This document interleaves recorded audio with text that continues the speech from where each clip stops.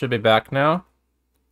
Okay, so tonight is going to be continuity from what we practiced last Saturday, which was we took a look at my patron saint Trad Moore again, and also Bern Hogarth. Bern Hogarth is a big influence on Trad Moore. Amazing fucking comic artist. Those really wild, dynamic poses. And also, I would definitely say he's influenced by Hirohiko Araki. Like, there's some direct homages to JoJo's Bizarre Adventure in some of his stuff. But, yeah, Trad Moore is an amazing artist. He's one of my current spirit animals. I'll show you some other things I found that are kind of interesting. But we're going to start with a 2-minute figure drawing set. Let me just make sure I get this at a good size ratio so that everyone can see the figure down below here. I'm going to keep things on... Whoops. I'm gonna maybe put things on. I'm just gonna have like Trad Moore up there as like inspiration, just like last time. I'm gonna put on a few other things other than him too this evening. Probably I'll put on Batman here. That's a really nice. That's a really nice kind of mystic martial arts Batman there.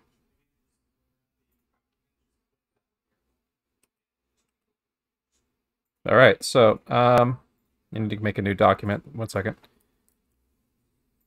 So let's see here. I'll make sure I save this. Save. Keep everything organized. So 2/15/2021 class demos. One. Just draw.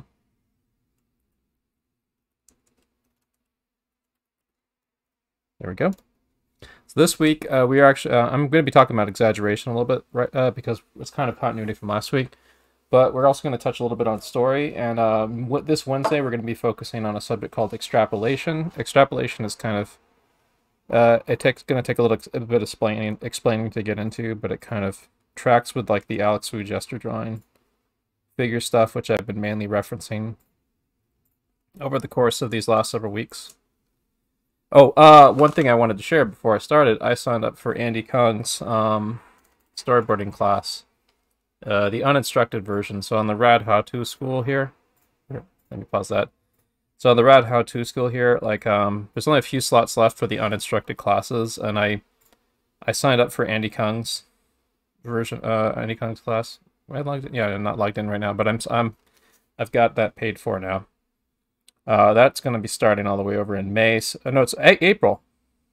Okay, so next month. So not that far from now. Well, it's even closer than I thought it would be. Great. So this is going to be an uninstructed class, sadly, but it's going to be really, really fucking great. If you're able to still enroll in if you are able to pay for this $350, like this was recommended to me like crazy by like tons of animators and TV animation writers and storyboard artists and stuff to not miss the even the uninstructed class. Also, the cool thing is I'm pals with a lot of storyboard artist people, and I can potentially get feedback like on the homework that I'm going to be doing. So some of the requirements of this is you have to come to the class with a 3-page script of 2% dialogue scene you wrote. I'll get into a little bit more detail on it, but let's see. There's a multitude of projects I'm preparing that are going to be potential things to use for that. One of them I was working on this morning. I could find the file for it here somewhere. I think it's here it is. Yeah, I'll explain what the story is here, but this is like the two characters in it. This young swordsman and a kind of like a raccoon lemur kind of creature that is going to be talking to in a dialogue scene. But yeah. So we're going to get started with and this is also another thing that's some kind of a weird abstract take on Little Red Riding Hood. But anyway, we're going to be getting started with like the first figure drawing set. I'm going to be concentrating on doing like I want to use Magma Studio more, and also we have a fresh link for the fresh page of Magma Studio if you want to use it. It's linked in the Magma Studio link section right now. But like the Magma Studio links section of my Discord here. But but I'm not going to be using it right now because there's currently a recurring bug with me where it like keeps not registering my Cintiq pen for several minutes, and it's really annoying. So, and that would really interrupt the flow of my instructing. So until I can get that figured out, I'm going to just kind of leave it as like an optional thing for people to mess on, and I'll occasionally sketch on it myself and stuff. But it's kind of that kind of bug is a little annoying, and I'm going to have to like talk to one of the devs that's in my Discord about how to resolve that issue. There might be like a workaround or something, or some specific driver thing that's causing it. Anyway, so we're going to get started on a figure drawing set right now. This will be a warm-up set for 20 minutes. Okay, Google, set timer for 20 minutes, 30 seconds.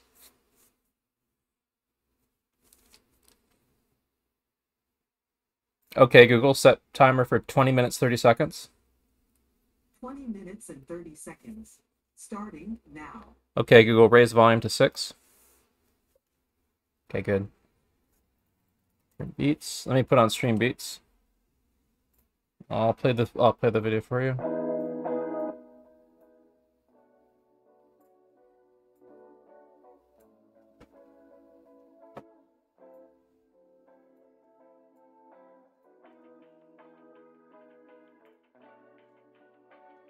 All right, let me know if the music is too loud or too soft or whatever. Also, I want to encourage people to speak up in voice chat this session. Like, we've had a lot of people really silent lately, and I want to remind people that you're allowed to speak up freely, especially during these warm-up sets and stuff. And I want to encourage banter, and I'll tell you, I will tell you when it's time to concentrate on the lesson or something, but right now it's okay to banter and talk. So, update on the Magma Studio problem with XP Pen. I figured it out. Good. So, as it turns out, the pressure sensitivity is linked directly to Windows Ink, so you have to enable that in your actual driver, and it has to be a Chromium-based browser in order for it to function properly. Hmm.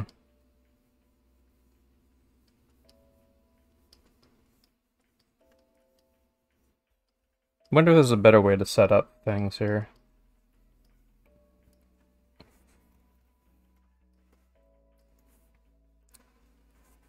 I'm gonna have to think back to some of the other stream layouts I've used in the past, because I kind of want, I want to kind of like, I want to have the Magma Studio people on screen if I can again. I'm thinking I want to maybe like set up those Magma Studio stream blocks again. Like, how do people like using Magma Studio? Like, does it have anybody been able to find a sweet spot with sketching in it where you're not really fighting the materials? So I don't want, because I don't want people using it if it is kind of got a bit of a stumbling block for them feeling natural drawing in, at least for the time being. It's a good app. I found it really, when it's working, it feels really good to draw in.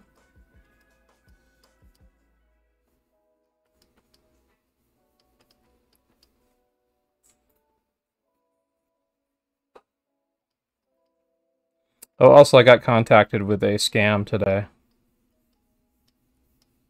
Yeah, there's I made a post about it in general in my Discord.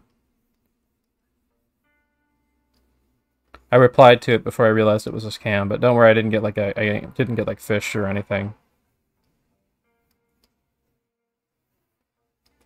It's a really kind of a weird thing. It's a little tough to explain, but the thread that thing is that the link has is kind of has a full explanation of what's going on with it and how shady it is. I'll maybe at least direct people's attention to it during the break or something. So what have people been up to? And how many got? Well, what have people been up to lately?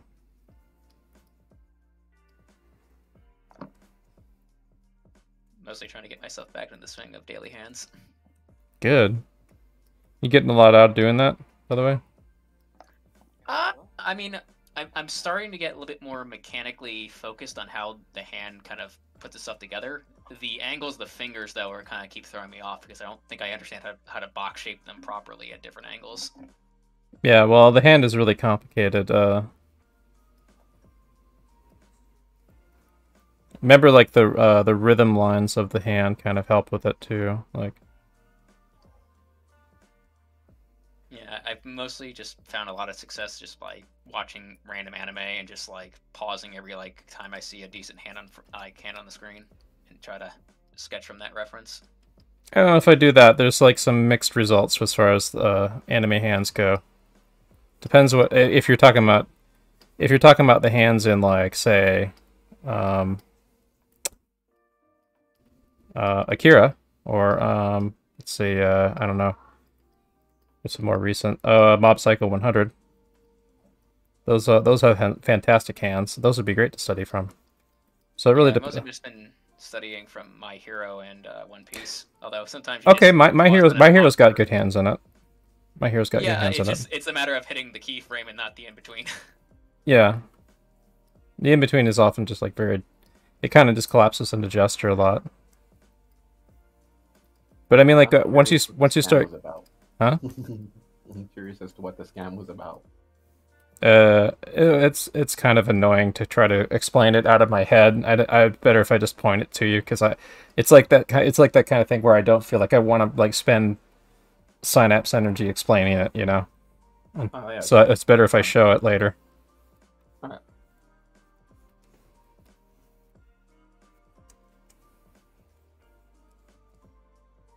So I really enjoyed last week when we like watched stuff in the Discord, of like either TV shows or like research. The research deep dives are really fun. Like the stuff on Mobius and Aeon Flux and Peter Chung last week was a huge blast. I really enjoyed that. Oh, I love Aeon Flux. Yeah, I mean I'd be down with replaying it again. It actually doesn't take that long to replay the shorts at least. I didn't play like the whole like the season that was like a full show, full half-hour show. Man, because I remember the shorts were like what, 10 minutes? The original short was like 10 or 15 minutes, the pilot. Mhm. And the pilot was aired like on Adult Swim and no, not Adult Swim. What am I saying? On Liquid Television in like chunks and stuff. But then at certain times they would air sometimes they would air the whole thing all together and stuff. That was originally like a pilot for a series. After that, like they made a bunch of shorts that were mainly from Liquid Television, and then eventually got made into a single season of a full show. And then nothing else except for a really crappy 2005 movie, and I think 1 or 2 video games, I distinctly remember the episode where and I think some she took out comics. her eyeball and like switched it with an alien. Yeah, this that was probably like that was definitely the half-hour episodes, I think. But the half-hour episodes are good. It's just they're a little bit longer, a little bit more of a time commitment. Yeah, Peter Chung's pretty fucking great. Ridiculously ahead of his time. Yeah. By that same token, the Mobius and Hodorowski. I've really got to. Maybe we could do some Hodorowski stuff this week or something. I'm just down with like chasing whatever kind of the atmosphere of how things felt last week with everything that we were going deep dives down. Is it felt like the atmosphere that I was trying to go for with this community, which is like or just like Discord art communities in general, which is to make it feel like you're like at Comic-Con or something, and you're just getting like this steady influx of seeing cool shit and learning cool shit from like panel type things or finding or like checking out cool shows or things or learning things or checking out cool visual stimulation or artistic stimulation, learning different things. Like it last week felt like we were having like a miniaturized Comic-Con a little bit to me. in terms of like the creative juice of like going from one cool, interesting thing to another. Recently I found an artist that I was really into. He made a French anime. I'm assuming every artist has heard of him. It's the guy who made Wakfu. Oh yeah. Like, yeah, the French anime. Oh, I thought you were going towards Radiant for a second. I thought you were gonna go for Last Man for a second, because I really like that one. But yeah, Wakfu. Yeah, the poses that he does and like I guess the finished product of his like regular artwork, I'm really into at the moment. Yeah. You notice for the warm-ups, I'm doing like kind of a mix of figure invention and using the model and stuff. I'm trying to emphasize doing more of that now because like I was talking about like the last couple of classes, like doing like copying models too much can sometimes stiffen you up a bit. Yeah. I think that's less of an issue if you're working from a live figure model.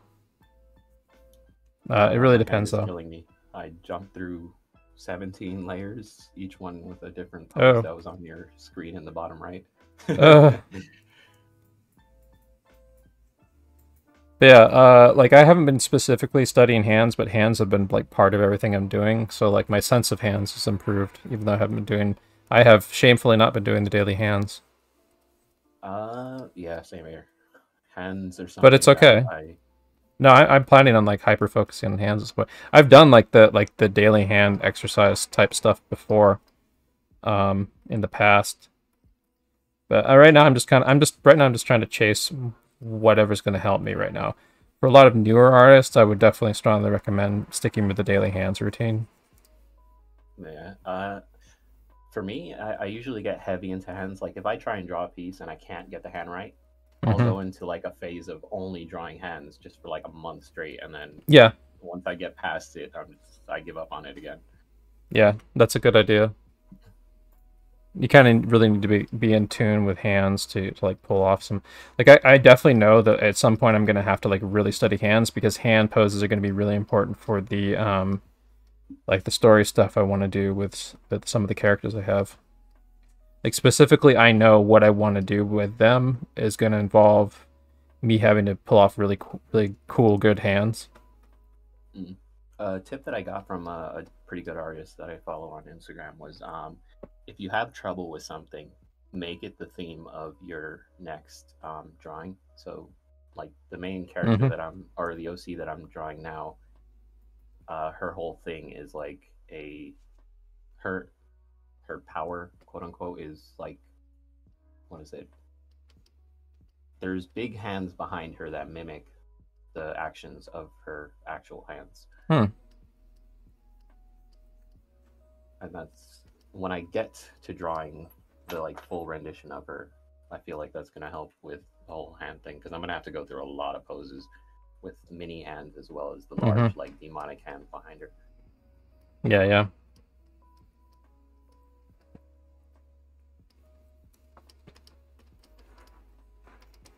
Like for people who have trouble drawing hair, make the theme of your next character like someone who, I don't know, controls their hair, so you have like weird poses for it and it's flopping everywhere, kind of thing. Yeah, my gestural figure invention is definitely improving from all this. Like my visual library of how poses work, it's gone up a lot.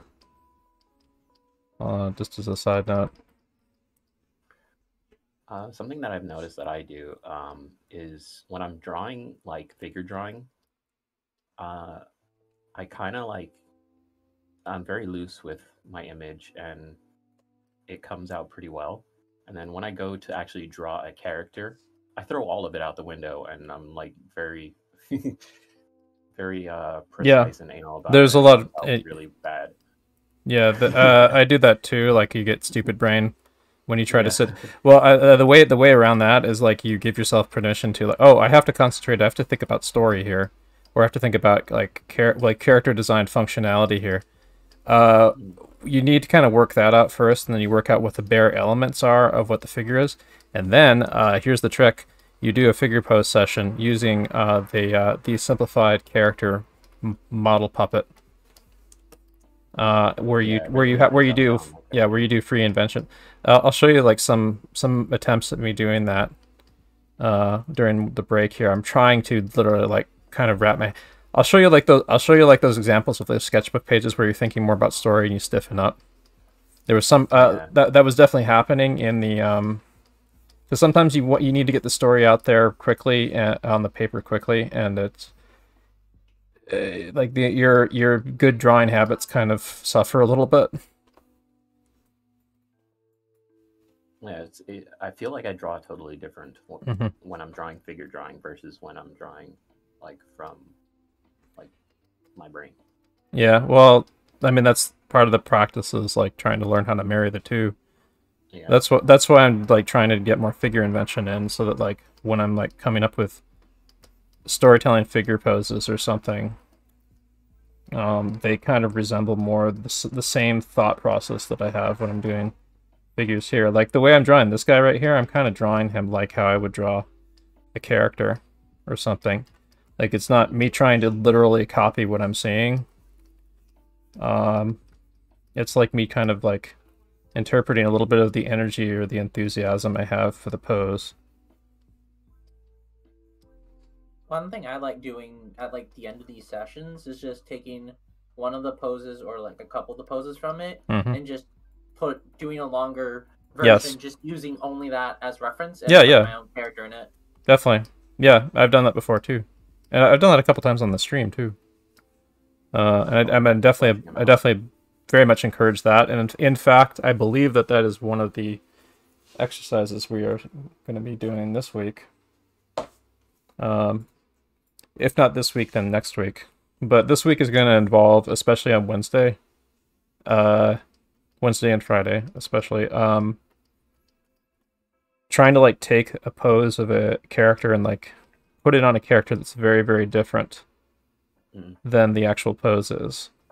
Like it could be like a four-legged animal character or something. Like how do you make like a four-legged animal have the same attitude as that with while still like retaining like the pose that a pose that the animal would take? Would it be more anthropomorphized, or would it be more kind of like an animal slumped over on four legs, carrying the same kind of attitude without, and the overall thrust of the pose without actually literally being the same pose?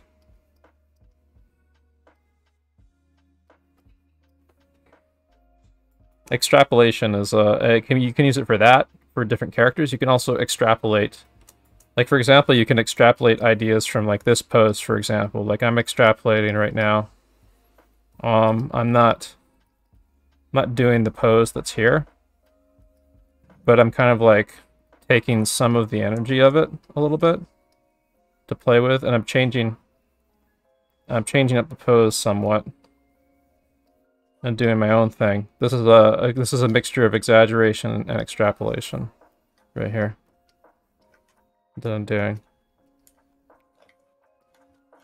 I'm just like throwing together an example. I didn't really have a set plan for what I was going to do for this, but it's kind of like you're kind of like you're vibing with the pose, and you come up with something that sort of feels like it's in the same universe as the pose that you're looking at, or has some of the energy of it. Like when you're looking at the pose, you can kind of spin around in your head a little easier how a figure works, and follow the flow of the energy a bit. Like even if you're not specifically drawing that pose, you can think about poses kind of similar to it, or poses that it might inspire or something. It's kind of a weird, really abstract way of thinking, but it's something that comes with a lot of mileage in figure drawing. Yeah, you break it down into like the top half, or what I think you just did. It was take the bottom half of her body, turn it to the side, and then add your own. Yeah. I mean, you can do whatever. You can do something that winds up being very, very different from what you're looking at too.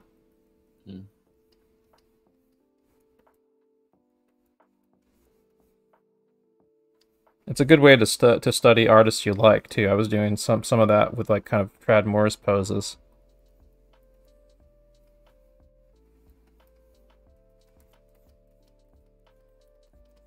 here we go. Here's some exaggeration right here.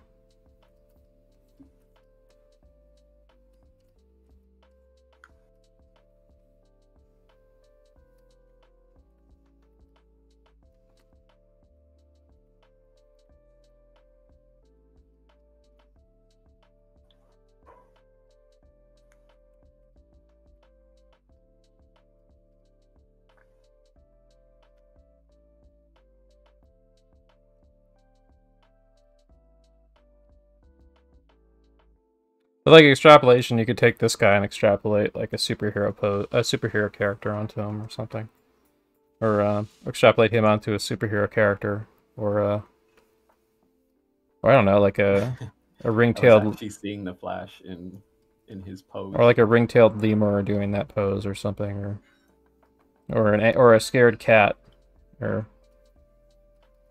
Right now, I'm trying to imagine the pose as if he's on rollerblades instead of a skateboard. Yeah, I mean, anything you want to do. You can change the sporting equipment.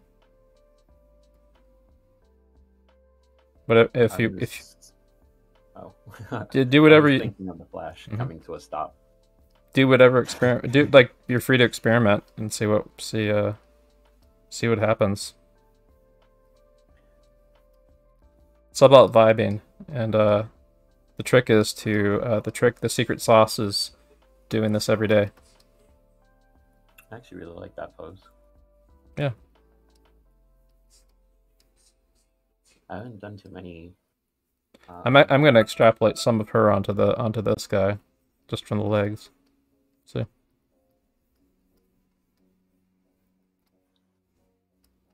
There we go. So I used a component of her in this pose.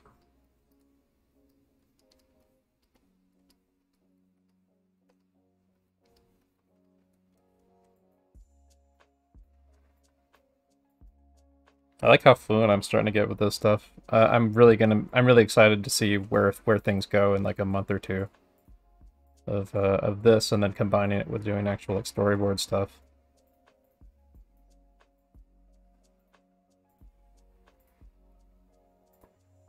Oh, also there's another trick for that.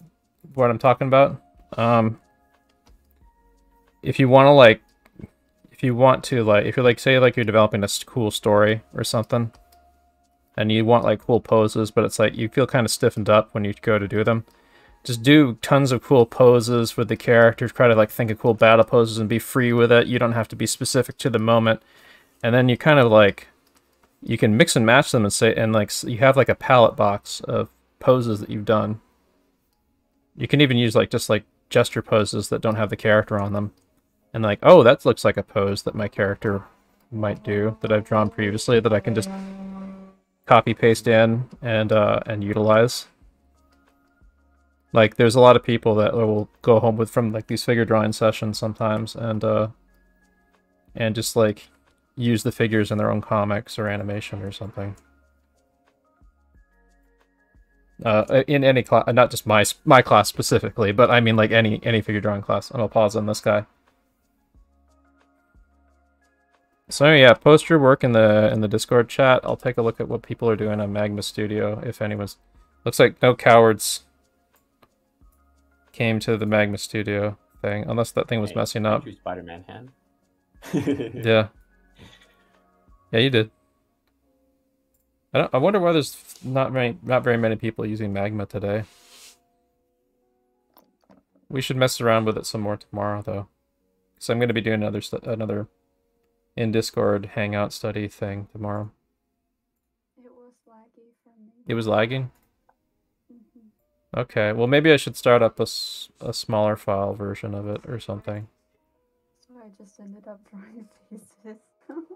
Yeah, it's a giant 4K file, so it might be causing some people to slow down. See if yeah, it's not even letting me draw right now. Unless that's on white. Here, one sec. Yeah. Okay, there we go. Yeah, I mean, like, I like how the brush feels. I really do, but... Yeah, the program, I actually like the brush a little bit better for sketching than the one I'm using in Clip right now. But I keep having that issue with, like, the program just suddenly not registering my my input on my Cintiq. It's really annoying. I want to find out why that is from the dev. Yeah, I'm gonna save that as a PNG. What brush do you use in Clip Studio for your sketchings? What brush? Well, it's one of the pro brushes because I'm paying the $10 version. Oh. So I think it's just like the pencil. No, in Clip Studio. Oh, Clip Studio. Real G Pen. I've been bouncing between the opaque watercolor and the marker of the pen tool, like the flat marker.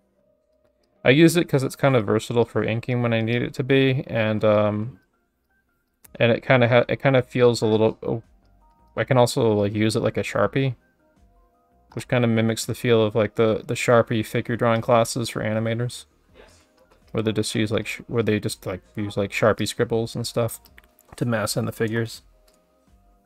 Yeah, it just kind of forces you to commit. That and like it forces you. It does two things. It forces you to commit, and also it gives you permission to fuck up. I use the darker pencil in Clip. The darker. Yeah, I've used darker for Yeah. line Interesting. Just because the darker pencil goes more like it's dark in the middle of your lines, and then it's more opaque towards the ends, the starting and the end of your line. Also, I have an official, unofficial soundtrack of the stream right here. If you got Spotify, I'm not gonna play. I can't play it because it's all copyrighted music. But this is like all my. This is a collection of most of my current earworms, like songs that I can't fucking get out of my head, and I keep playing over and over again. All you hear is the DuckTales theme. So yeah, I'll link that in Discord chat. Okay, Google, set timer for 2 minutes. 2 minutes, starting now. We'll be back from the break after the next 2 minutes. I'm gonna get like a sip of water or something first. I posted in the drawing corner chat with my warm-ups. Yeah, let's take a peek. Scribbies. Yeah, these are looking pretty flowy. Those are nice. I kind of feel like they're looking a little bit floaty because you're doing them digitally. I would want to definitely vary up. I think that digital might be holding you back a little bit. I think you need some of the tactile tooth of. I would definitely mix it up with like just get like a cheap pen, ballpoint pen, or Sharpie, or maybe a number 2 pencil, or mechanical pencil, or whatever material you can get, and some cheap paper, and try doing stuff on there too, in addition to doing digital, and see like what kind of dexterity and you can build out of doing that too. Just go back and forth. You might notice that you'll see a jump in your abilities in digital after doing traditional too. Like it changes the way you think too when you switch up materials like that. Yeah, these are looking stronger. Raboots.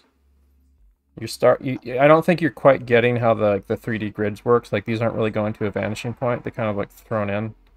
But some of these are looking a little better. But remember, they have to feel like they're going to a vanishing point. You want to imagine where the vanishing point is and kind of get like develop a set. You want to exercise every time you do one of these. That's an opportunity to exercise your ability to kind of guesstimate where a vanishing point is. Like I'm even doing that here. Like I'm. Should I be using a single or a 2-point?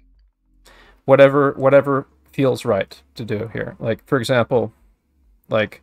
I kind of know that this one's going to be 2-point because like their knees and hips are going that way and stuff too, like that. Okay, Google, stop. Let me see if I can find some good examples here. Yeah, here's one right here. This one has like freehand perspective on it right here. You can like start if you start like with one area of the body like this, like right here. So kind of like I knew that this would be kind of going back over here. So this is a 2-point with a vanishing point somewhere over here, and like the horizon somewhere on here, I think. Horizon's probably around the eyes, even though the head's tilted back. But then like the hips are tilted this way. The bottom of the rib cage is tilted that way. It's a little bit further up. pectorals are further up. This is a little straighter. And it's probably getting a little. It's probably the horizon line is probably somewhere around here, or here. Probably there because. Yeah, probably like that. Yeah, I think it's about here-ish, I would say, because then they're going this way. That's what. Yeah, that's where I visualized it now. I'm trying to remember what I was because I'm going by instinct. This stuff starts to become second nature after a while. So this is something like this is what I was visualizing. Not exact to that, like the vanishing point like further out over there or something, but you can see like you see like you kind of the point is to develop a sense of like. Every time you do this, you want to think of like, okay, the next one up, I kind of guesstimate the horizon line somewhere around here. So these are just going to go further and further down, as if there's like we're looking at the top of a cube, a little bit more further and further down.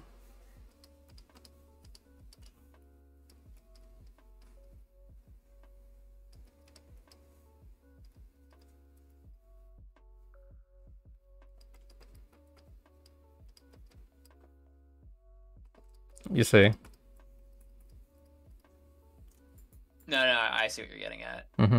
But you want to the point of doing like that is like you want to exercise your spatial awareness every time in like small chunks every time you do it. So it doesn't have to be perfect, but the point is to kind of exercise that. So like I don't want you just to like putting in like random stuff like this without thinking about where the vanishing point could be really far off, so then they'd be pretty close together. But like look at this.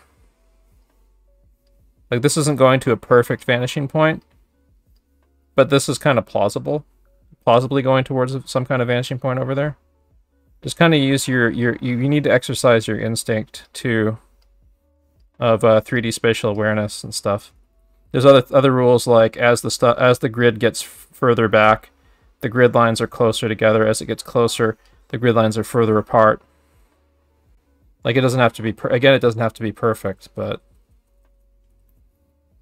it's something you use this kind of free. That's why you practice freehand perspective like this, because you get fluent in understanding this stuff in small chunks, and you're always exercising it because when you're animating and doing storyboards and other things like that, you want this stuff built in, so when you do need to work it out, it's like most of the information is already there in thumbnail for you. Or there's enough information there in the shorthand for you to extrapolate. That and like it exercises your 3D spatial awareness constantly. Like you're always getting like a little bit of, you're always like working you're like it's you know how like when you're getting a workout you want to like also work the negatives. Exercising your spatial awareness with that stuff like that is almost kind of like you're working the negatives of your muscle groups. In a weird way, like you get the line of action, you get the gesture and all that stuff, and the shape and so on. But then you also are exercising the 3D form, and that's like almost kind of like working the negatives or something. I don't know. You come up with a better analogy. But yeah, it's like one of those little kind of background radiation things you want to have going, and you have to kind of consciously drill it into yourself. Before it starts to sink in. Once it starts sinking in, it slowly starts to like become like part of your drawing habits. Like it's just something that you do. That's what it's starting to become with me. I didn't have this before up until more recently. I mean, I did in the past, but it wasn't as drilled in intuitively as it is now. And I'm gonna keep running with it because I want a big, beefy Chad spatial awareness muscle in my brain. So anyway, we're going to start a new 20-minute set. Okay, Google, set timer for 20 minutes, 30 seconds. Is there like a more definitive cheat with the foot? Okay, Google, set timer for 20 minutes, 30 seconds. 1 second. 20 minutes and 30 seconds. And we're starting now. I'm going to give like 1 minute on this guy before we skip him, I think. Because he's been there for a little while.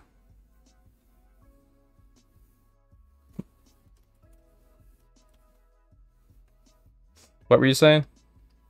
I was gonna say, is there a more definitive like cheat to turn like the foot in space in terms of just the gesture? There's a lot of different cheats for feet. I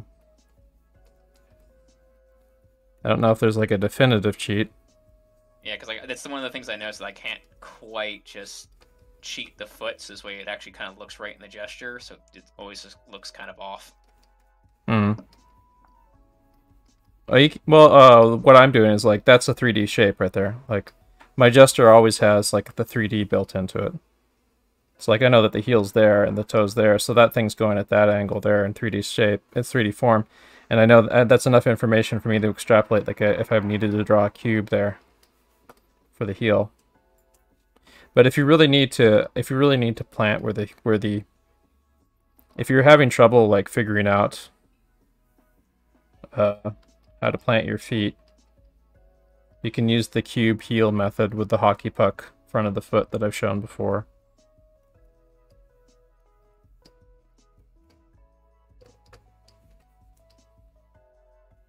Or you can just use a box for the whole foot. It's just a temporary shape. Whatever. Just something to kind of establish it, where it's got a top plane and stuff.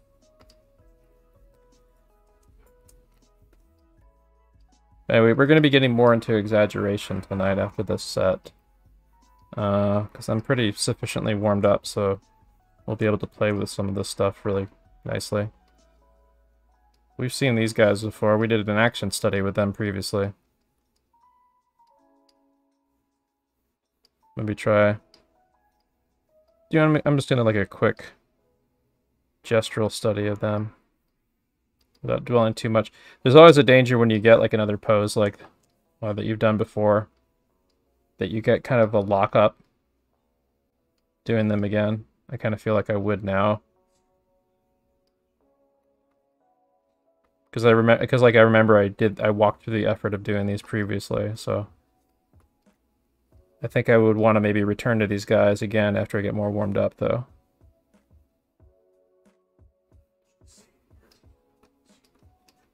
For now, it's nice to get reacquainted with them in a simple kind of stick figure gesture. Oh, move that out of the way.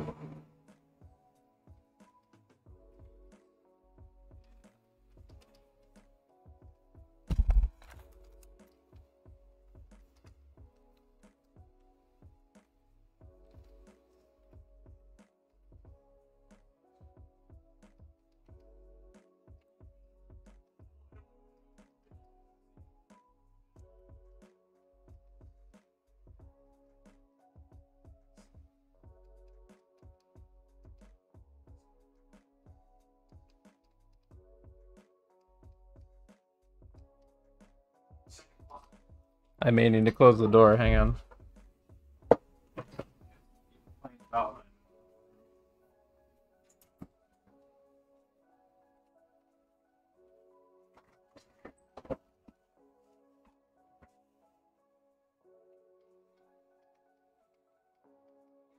So I'll talk a little bit more about what I've been doing, and by the way, like all that stuff I was talking about, like with us focusing on storyboarding, yeah, that's coming too.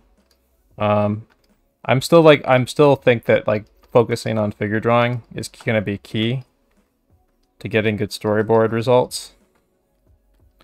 Cause like going too far too early into doing like story classes before I kind of really have a good handle on how to put everything together would be a little bit too much. So instead of that, we're gonna like talk about like story and storyboarding components and chunks in these little sessions and integrate stuff like that in with our figure drawing. Like I'm gonna be looking for opportunities to mix some compositional things in some of these maybe in the future. I'll be looking for ideas that animation figure drawing instructors use, animation and story figure drawing instructors use with their students. Some of that is going to be what we're doing with extrapolation this week, though.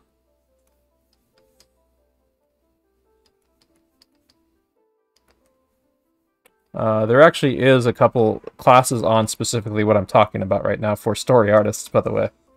Like, there's specifically some classes include like I think Brainstorm Academy and Concept Design Academy actually has.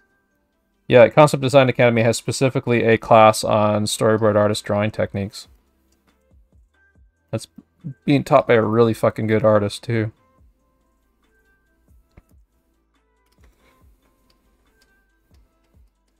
Sadly, I did not get in through the waitlist on the instructed TV boarding class I wanted in Concept Design Academy, but I did get in on the Andy Kung thing, and it's probably just as good. Yeah, it's probably good for now because like I need to work on my work ethic, and I'm making great progress on that on my own. And so taking a self-driven class would probably be best for me at this stage.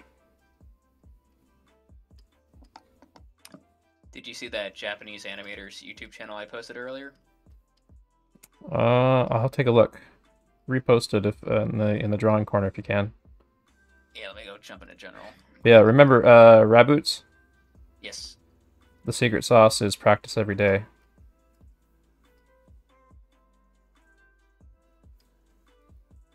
That's all I have to say. Because I'm seeing you make progress, and that's the thing. Like, yeah, you are. I do see you listening to what I'm saying. It's just gonna take it. This stuff takes time to click and sink in.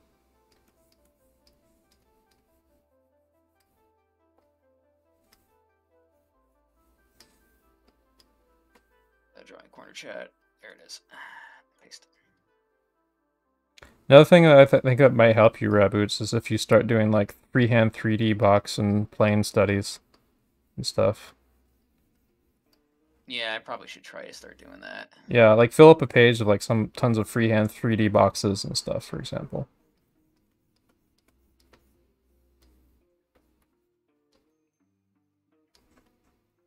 Where is the drawing corner chat? And paste. There it is. Mm-hmm. Okay, I put it in the drawing corner chat. So like this guy appears to be like a Japanese animator. He's demonstrating a lot of their blocking techniques that they use to pose out things. So it was just kind of interesting seeing him just kind of. Oh yeah, this guy. Yeah, I didn't watch the video, but I saw you link it earlier.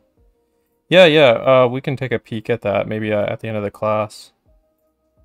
Remind me again. We can take a look at it. Maybe we can take a look at it also off stream a bit too. Yeah, like he has a lot of videos on here where he does a lot of things from just like the pose mechanics to the head mechanics. None of them are narrated or anything like that, but it seems to be very good study fodder material for like how they're doing it. Mm-hmm. So I'm gonna try a little experiment right now. I'm gonna try bringing one of my characters in onto the rough figure puppet model that I've been using for these poses, because this might be a strategy for me to bridge the gap of exactly what that problem that one guy was talking about how you stiffen up in your figure drawing versus your character work.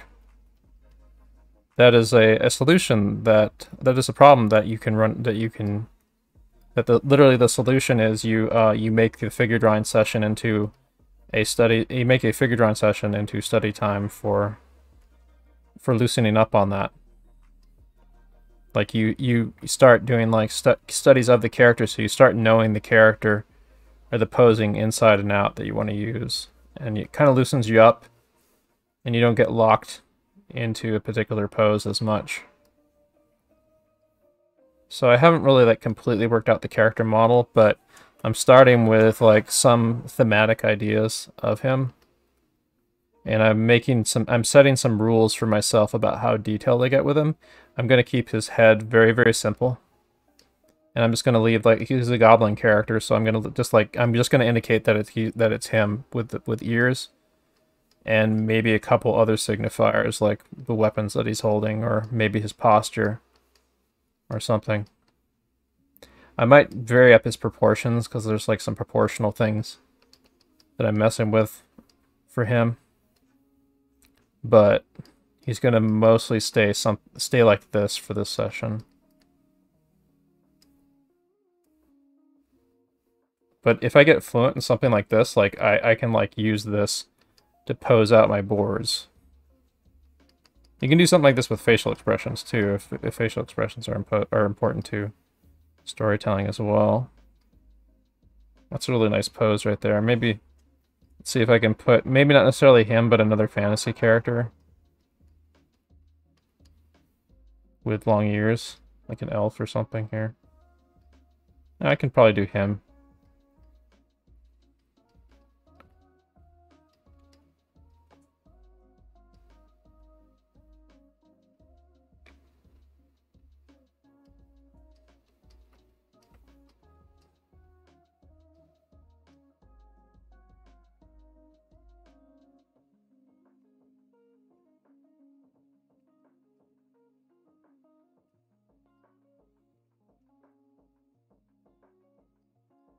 Is there anything that's like anyone's really struggling with lately that they're trying to get better at in their figures, or just art in general?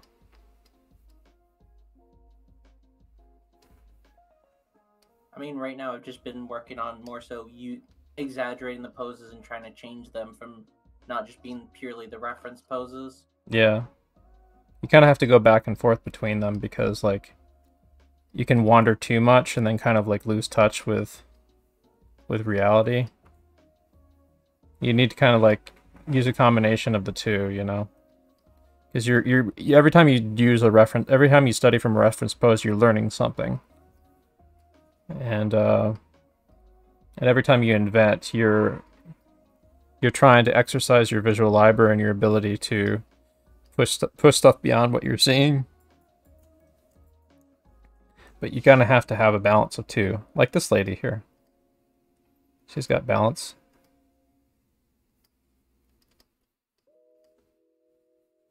I struggle a lot with rendering. We don't really cover rendering here, sadly. Yeah, I know. It's Yeah. just one of my weaknesses, and so when I see people paint, I don't know. Yeah, from what I've been told by people though, like rendering is just about time consumption. And what matters more is like starting the thing, because then or getting like the strong start and the strong shape design and stuff, because if you do that, then like the rendering part becomes just like it almost like fills in the gaps. And then there's like once you get like once you work on like the big lights and darks and stuff, then it's just about like breaking it down. Of course, that's not really my focus, so you wanna listen to them over me.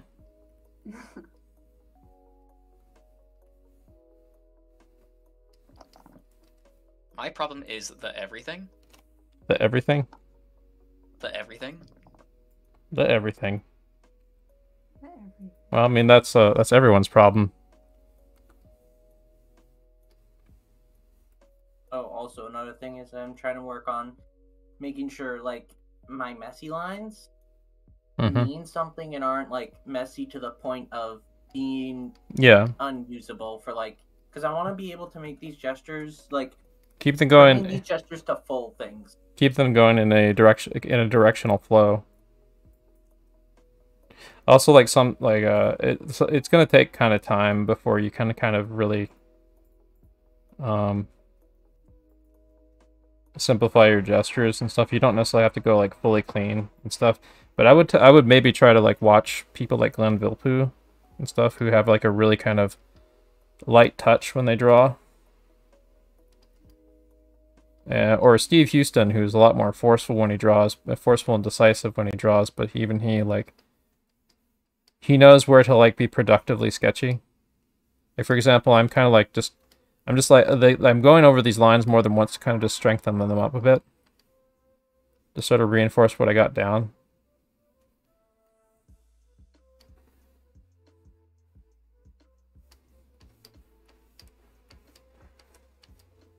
Like let's try to make strong and decisive about this pose, for example. So even if like it's wrong, you still made a strong decision.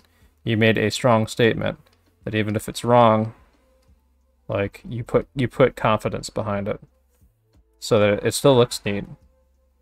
So like a lot of times like you'll get stuff that's, and so even if it's like confidently incorrect, like the mistake isn't wishy-washy. Like you can clearly see what the mistake is, and then therefore fix it and understand what you did wrong better. So if you're gonna fuck up confidently, so that you have your mistakes are clear as day. So that they are correct, they are much easier to identify and therefore fix and correct, either by you or by another artist that will notice the mistakes and help you fix it because they have a better eye than yours.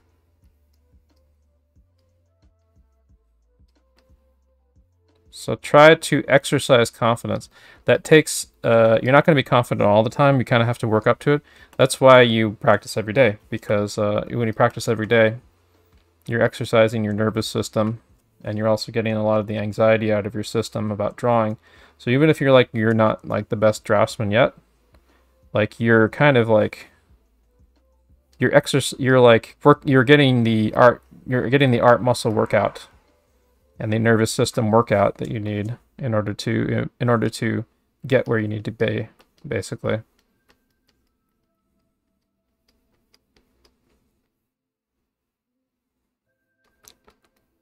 Like I said, the secret sauce is practicing every day. So that's literally it. It's practicing every day.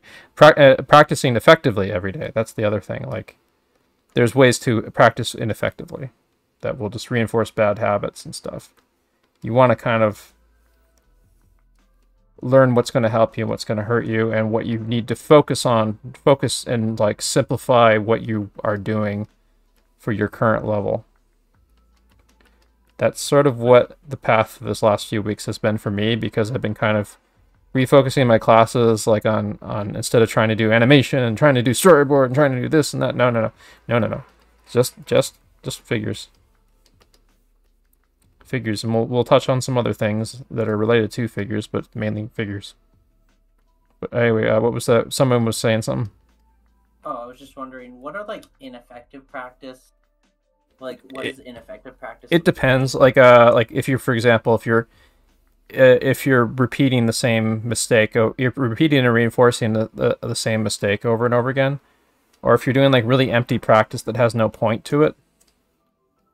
I mean, it's okay to like sketch for fun and stuff. You can do that too, and in fact, I encourage that.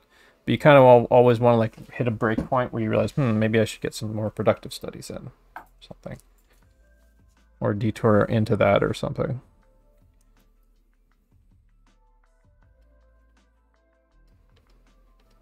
And that usually involves like grabbing something to study, or grabbing some reference. If you were doing a personal project or something and you want to get something that's out of your head.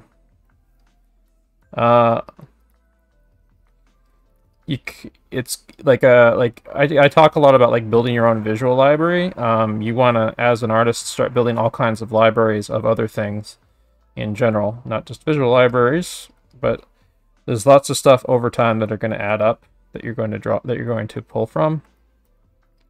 For different purposes, and one of those is your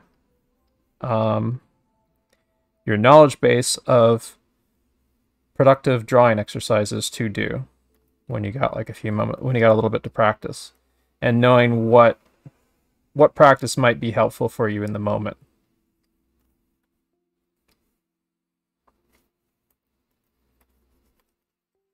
Like over time, you'll learn about different subject matter to practice in your off time. Like you're seeing me use a particular figure puppet I've been using pretty extensively over the last few weeks. Is this kind of a mix of a couple of different things, but mainly like some Disney. Oh fuck, I'm not really autopiloting right now, so this pose came out for me, but.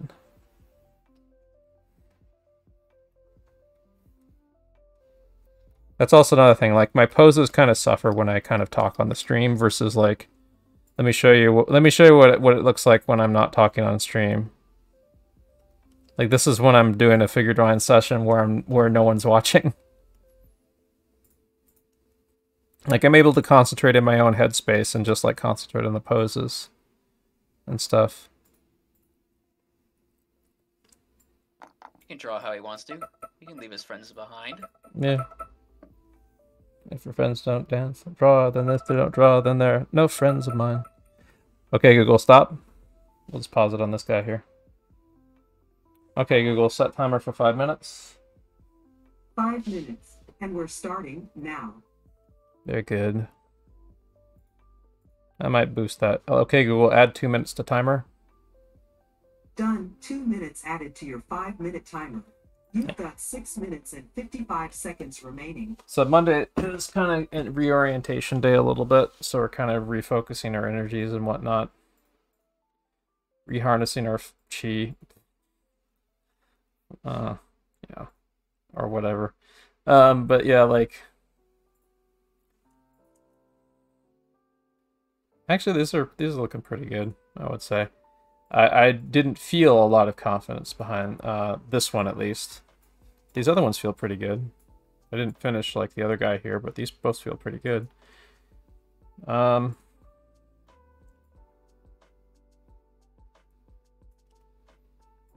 Yeah, I think I'll use the goblin model again some more. Sort of wandered away from doing him, though.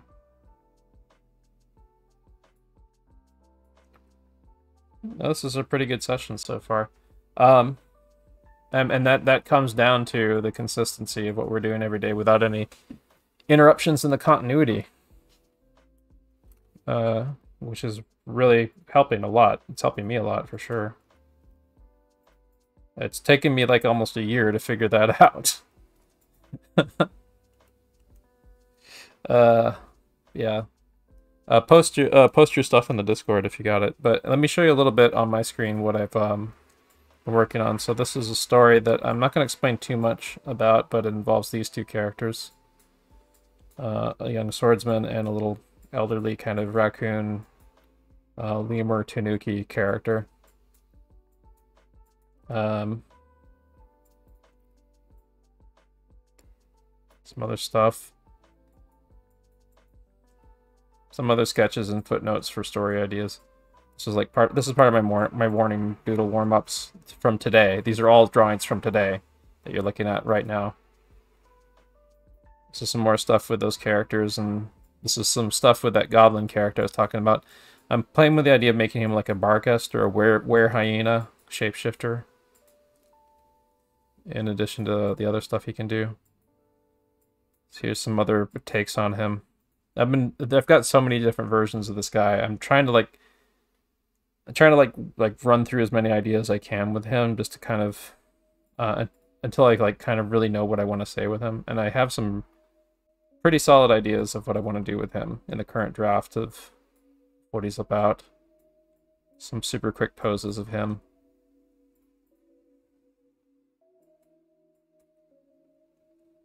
Some invention poses. Oh, and this is an example of setting some rules for yourself to do something. In this case, I said, okay, I'm just going to draw like a page of invented demons. It's like these two guys, right? And I have to come up with like little mini stories in my head on some of them. This is kind of related to what we're going to be doing this week and next week, which is extrapolation and story. So actually, I wanted to show this because this is related to story. Like, these are two demons right here who are... I came up with the idea of like having like... I wanted to have each of the demons kind of based on some kind of different negative aspect of humanity. Let's see here. So these two right here are... They're like kind of locked in like a moronic debate with each other where they've totally forgotten what the original reason they were arguing. They stopped using like even language and are just like spittling at each other and stuff, and their brains are basically hollowed out husks with like wires and string and stuff in them, and that other demons have put in there. And so an average night at the bar. Yeah. And so let's see here. So this demon is kind of like sloth a little bit, like laziness or whatever. This is this demon is about malice and divisiveness. This is like kind of the spirit of someone who would like manipulatively divide people up. There is literally dividing people up down there. I'm not sure what this guy is just yet. Forget. There was something I had in mind with him, but I didn't finish him. This one is a this one was me playing with the idea of like ignorant sheep, basically. Wake up, sheeple, basically. So this is kind of a demon. There might be like a large number of other demons like them that are kind of look sheep or ram-like. Their spines are kind of like ripped out of their body because they're, you know, spineless, and they're really extremely ignorant, and they're prone to just following what other demons do. And this guy right here, I forget what the idea was I had with him, but this guy was I was kind of vibing with like something that kind of felt like a Shin Megami Tensei demon.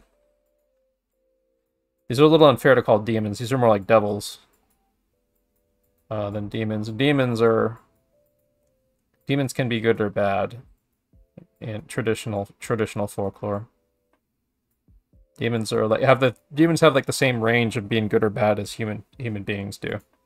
But devils, on the other hand, devils are generally negative, some negative aspect of humanity. This one would be a demagogue demon or devil right here. There's a bunch of like ignorant masses right there that they're like charismatically pandering to and riling up. This one is a demon in denial, and I had the idea of like then they're so far in denial they don't believe that they're in hell or whatever. I don't know. Just playing with stuff like that.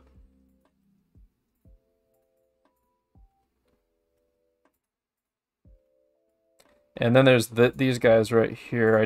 This was for a story idea that's kind of a Little Red Riding Hood minimalist play, and I was kind of imagining it like a stage play or a stage production, and I may do like stage act compositions or something for fun, of like stage play layouts and so on. I imagine these as like costumes that would be worn by, okay, Google, stop. Worn by costumes that would be worn by like, dancers or performers here. I think I got some colors here. Somewhere. Oh, yeah. Here's the initial sketch. Yeah. They're a little bit like JoJo stands in that they're like kind of organic and inorganic at the same time a little bit.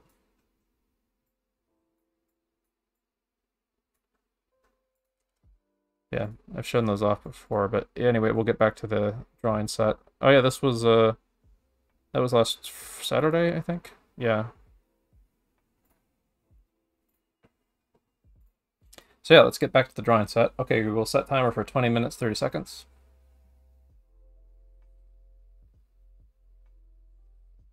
Okay, Google, set timer 20 minutes, 30 seconds. 20 minutes and 30 seconds. And we're starting now. Goody. Yeah, today is kind of like a low-key getting back into the swing of things kind of day. We'll have more formal plans about what we're doing next Wednesday. And also we'll be doing like the extrapolation thing tomorrow with Alex Wu. We'll be getting some practice for that tomorrow on the Discord for the good little boys and girls that have the Schoolism accounts, that we can practice the homework from. Well, we'll practice the videos together.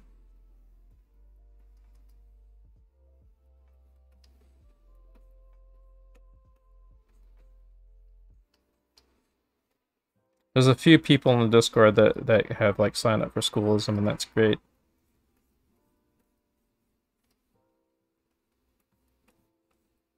Was it Gus that was one of the ones that has a Schoolism account right now? I don't think Gus is here today.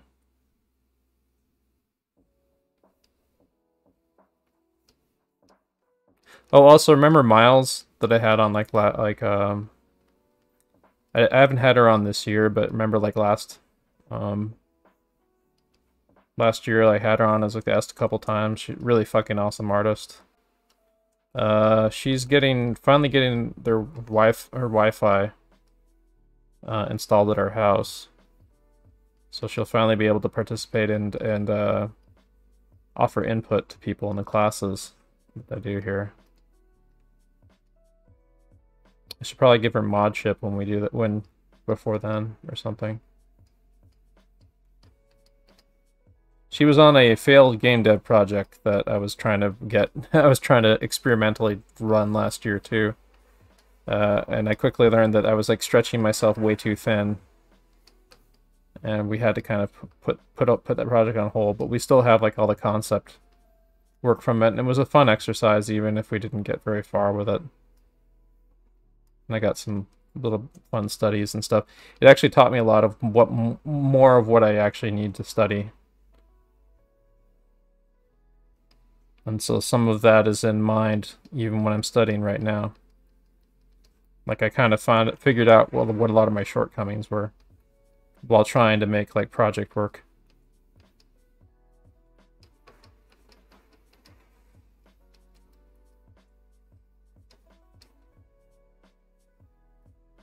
In fact, I believe I might actually be using some of the stuff from that for some of the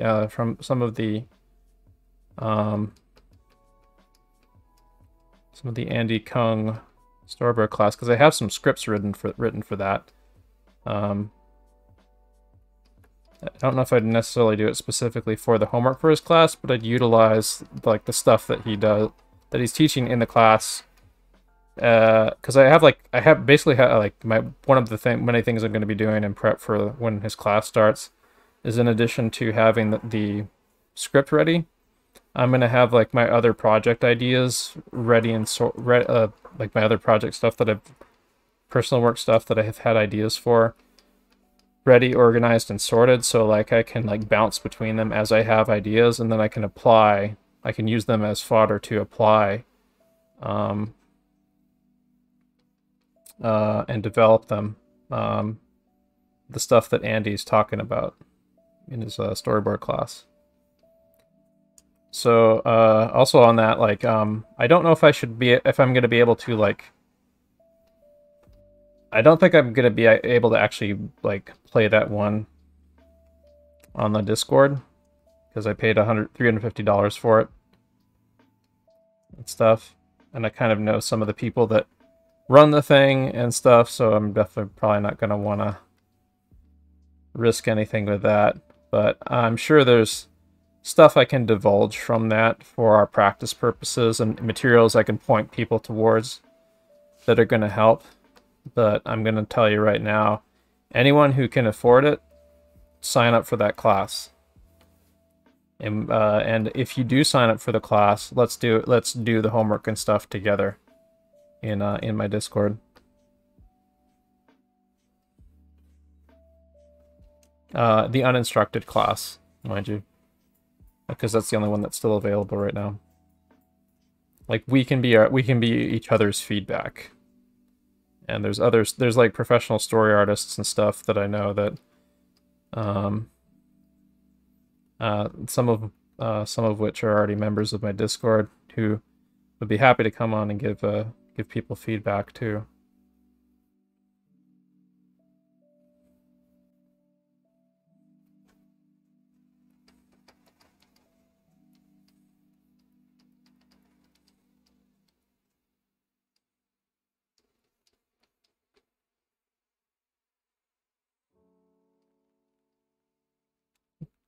So I have some ideas of things we can screen in my Discord. I mentioned like Jodorowsky movies. Those would be fantastic to screen, I think.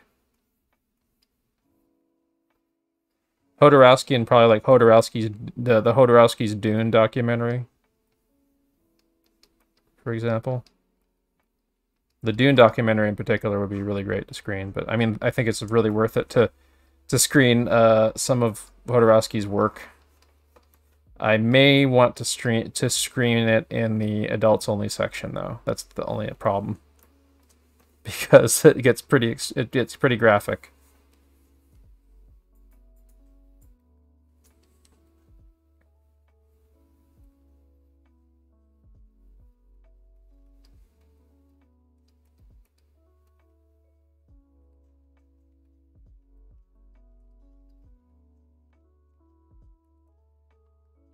Does anyone have... Oh, Gremlins 1 and 2. I'm definitely going to screen those. At some point. The Doom Patrol TV series. I want to screen that for sure. That one's really fun.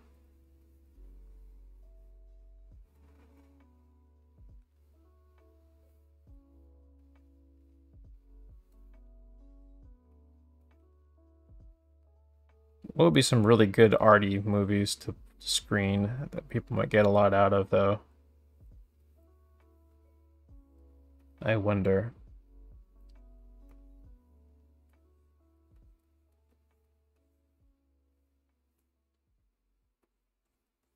We'll be on the lookout for some ideas for that, for sure. I mean, in terms of arty, I mean, the only thing that comes to my mind is Interstellar 555. I guess that's kind of art house-ish. It's commercial music video, I guess, but it's neat. I mean, it'd be fun to screen that sometime for sure. But I mean, movies that would be particularly significant to like get something out of, like especially for people who haven't seen them. Especially for people who haven't seen them before. We were making jokes earlier about Barton Fink in Ethan's Discord. So I actually think Barton Fink would be a great one to screen. Barton Fink's a fucking fantastic movie, by the way. Pretty intense, too.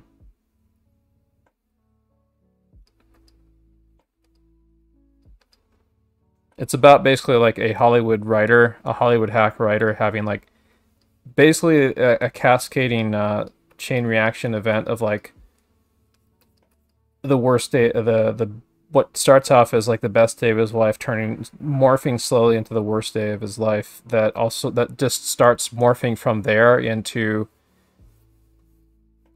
a metaphysical nightmare zone where we aren't sure what reality and fiction are anymore. And the movie basically becomes a big like kind of fable on the internal anxieties of Hollywood writers. And it was basically about like the anxieties of the Coen brothers. Like they came up with the idea for Barton Fink when they were working on a project that they absolutely hated working on. And they just had like a tremendous amount of creative anxiety.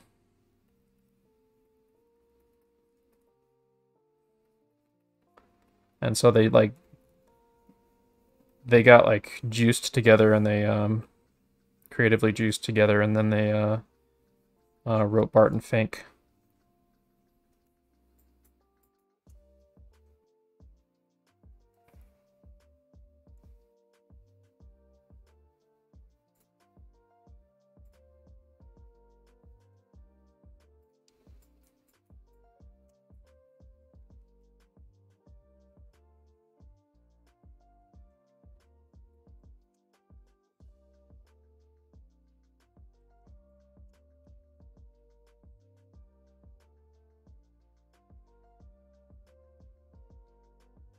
Let's see. So as far as like story and exaggeration goes in these poses, I mean, this is a drawn out pose that it's a costume figure model. And so there's plenty of opportunity to push for story in here. Story isn't necessarily like the full focus of this week. This week is going to be about more like extrapolation. Extrapolation and exaggeration. Exaggeration being continuity from last week. But the principles of exaggeration is you basically like take what the figure's doing and you try to push beyond it. You try to find hook into some kind of rhythm to say something stronger than what the pose is that you're seeing is saying. So instead of like, let's say like the figure pose is like doing some like really kind of ambiguous sort of thing where the hand's kind of doing like something like this or something. Instead of doing that, you do something really, really confident, like confident expressive or something. You take like ambiguous stuff, or you take stuff that's already pretty expressive to begin with and you push it further. What you'll find is that, like,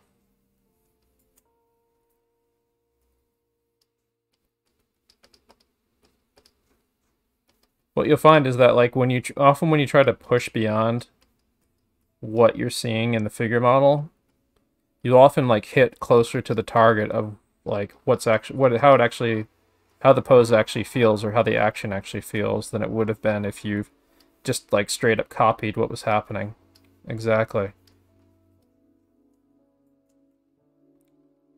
And I've talked about this before, but like what you're seeing when you look at, like, say, a pose like this, you're seeing like a recording of light, and you're seeing like two human bodies, which we are wired to read as two human bodies and understand the muscles of, because we have mirror neurons in our heads that let us read the muscles of other people, so we can kind of sympathize with them and understand what the action is they're doing.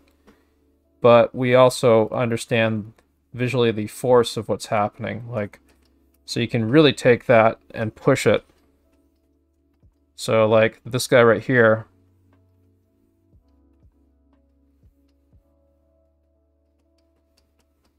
this is less important, so I'm making that smaller. I'm making decisions here. I'm making decisions here to push that leg up here. And exaggerate it maybe towards the camera, so it's like a big foot towards the camera versus this. I kind of like what that other leg is doing back there, so I'm going to kind of like do this, like as if like his hip is turned, kind of. So like the bottom of this joint of this hip is here, joint of that hip is there. So I can retain that little bit of the knee that's sticking out there.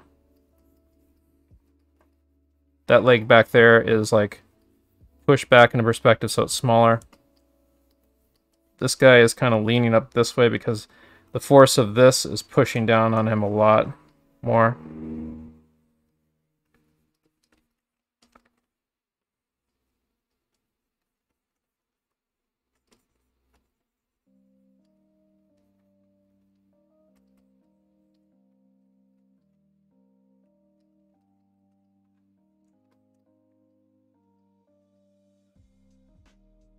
And that's just like an example of how you can play with it. Like, you experiment and try to figure out something to like push or push or pull play with. It doesn't always work, but the point is to try.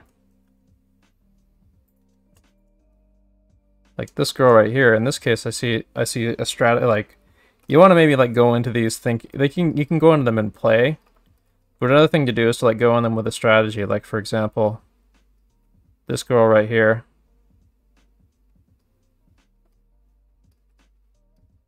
Or this lady.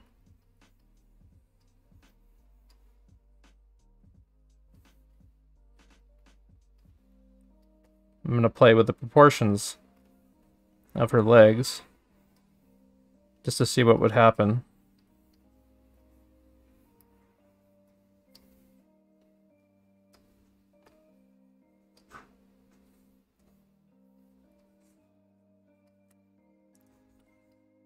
And what would happen is she's starting to look a little bit like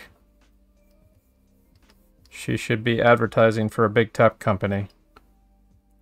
You've ever seen like those little, like tiny flat people with giant legs,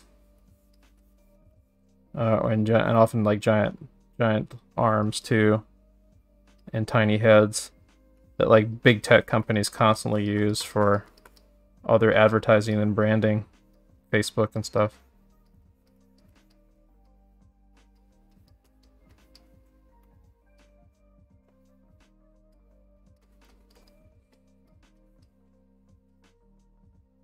But this was just like an experiment. You can play with proportion and exaggerate and stuff. You can also go back, like if you see an opportunity to kind of clarify something, a pose you've done previously, or modify things.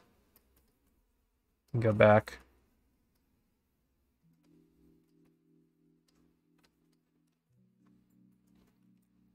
And you give yourself permission to just fuck around with it, you know?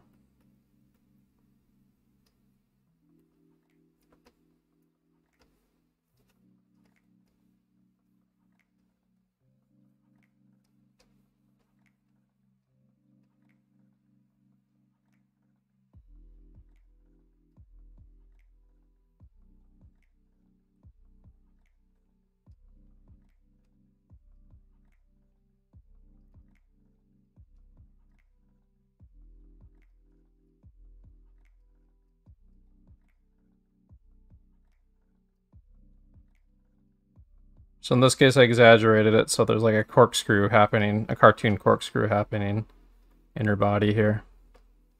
Exaggerate the bat back here, so that's fun.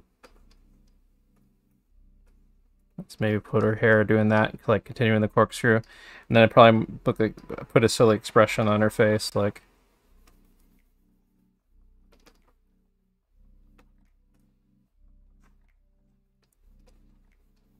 Get back to that in a bit.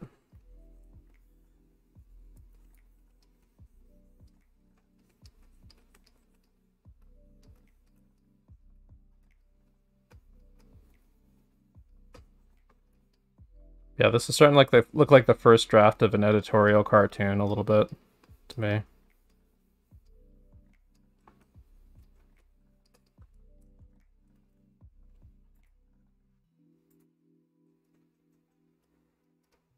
Let's spend a little bit extra time on her because I have some ideas I want to inject here.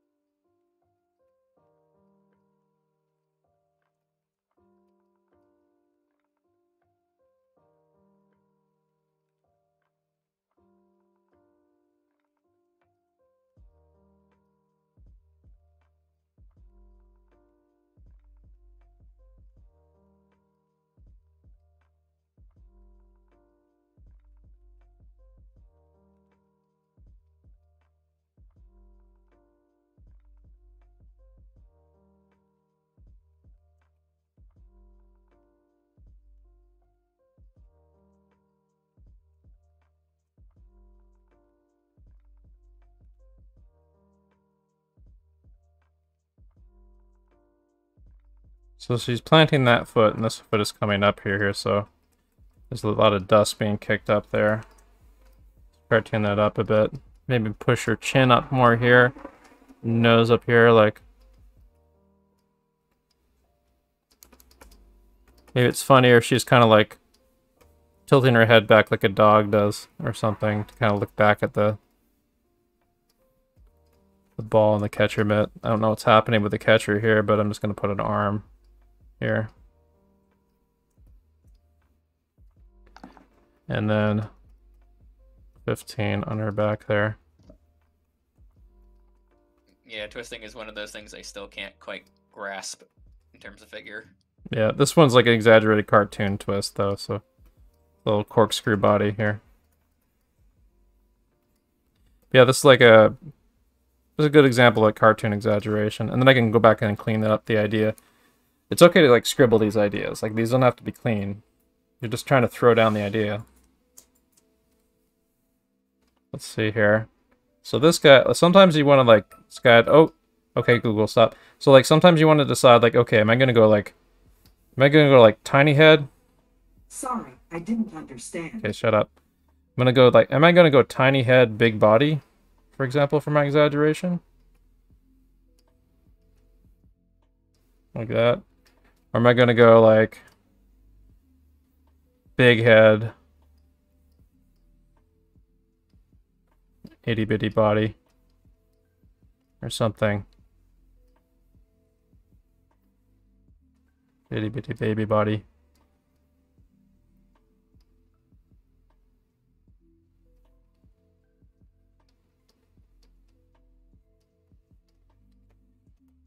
Or am I going to go like, or am I going to go like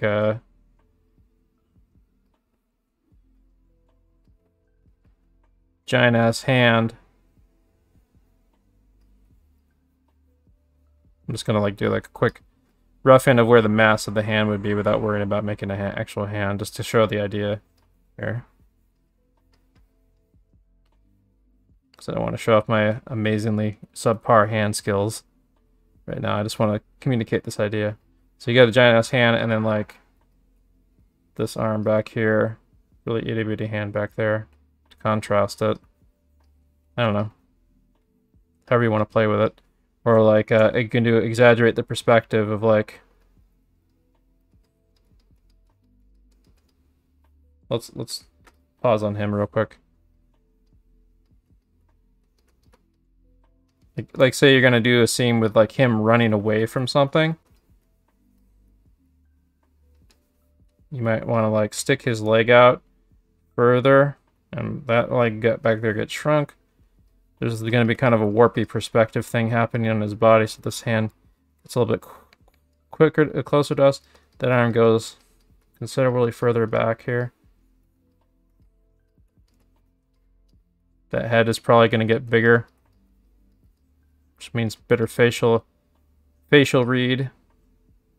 And then like, I don't know, there'd be like a big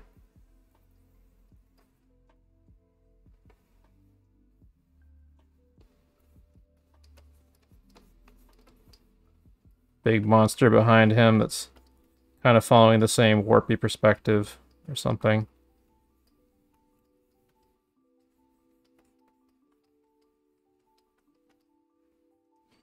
And then you got something along the lines of like 1990s binder art. What's it? Mead binders? Mead sports binders? Mead sports folders. That's what we looked at last week. As good examples of exaggeration. Here we go.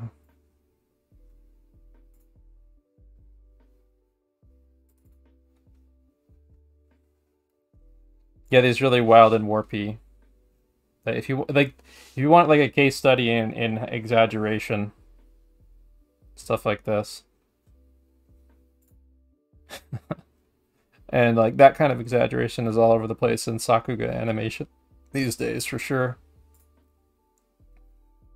Those are heavy exaggerations. These are more like the cartoon end of things, and this is more like the warped, more realistic looking Illustrator version of exaggeration.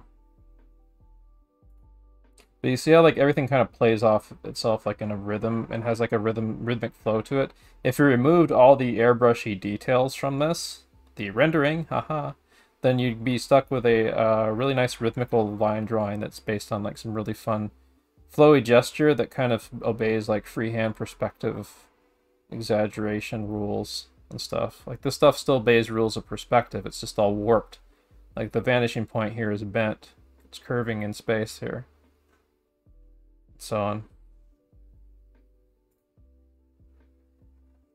This isn't too terribly, this isn't too terribly exaggerated, is it? Compared to the other ones, this one's a little bit flatter. Oh, it's pretty wild though. Also some Levi's jeans ads that were from this era that we looked at last week that are kind of in this vein as well.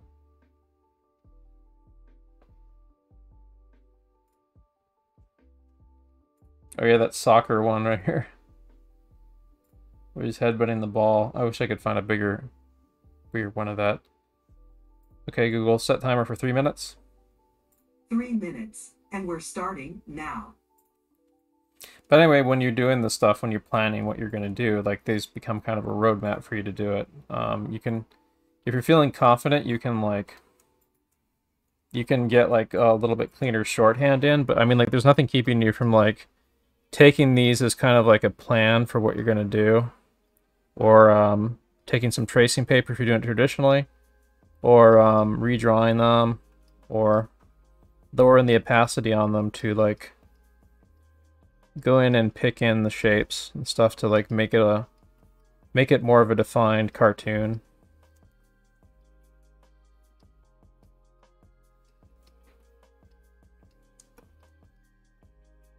And you can do more than one pass on this stuff too. Like,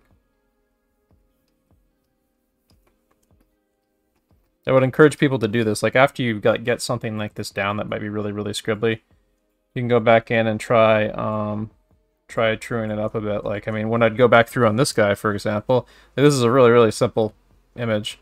So I go back in and start like adding in a little bit of the hand, a little bit of the gesture of the hand. Start like plotting in the arm a little bit. I can like get the oversized caricature of his head.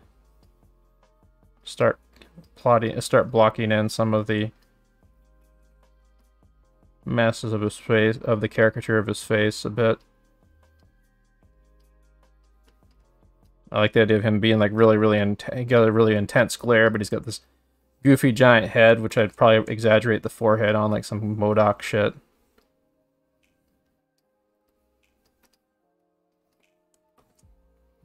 It's like a MODOK character out for a jog.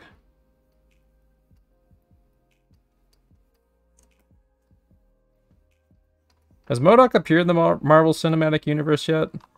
No. I hope he does. I hope he shows up in Multiverse of Madness.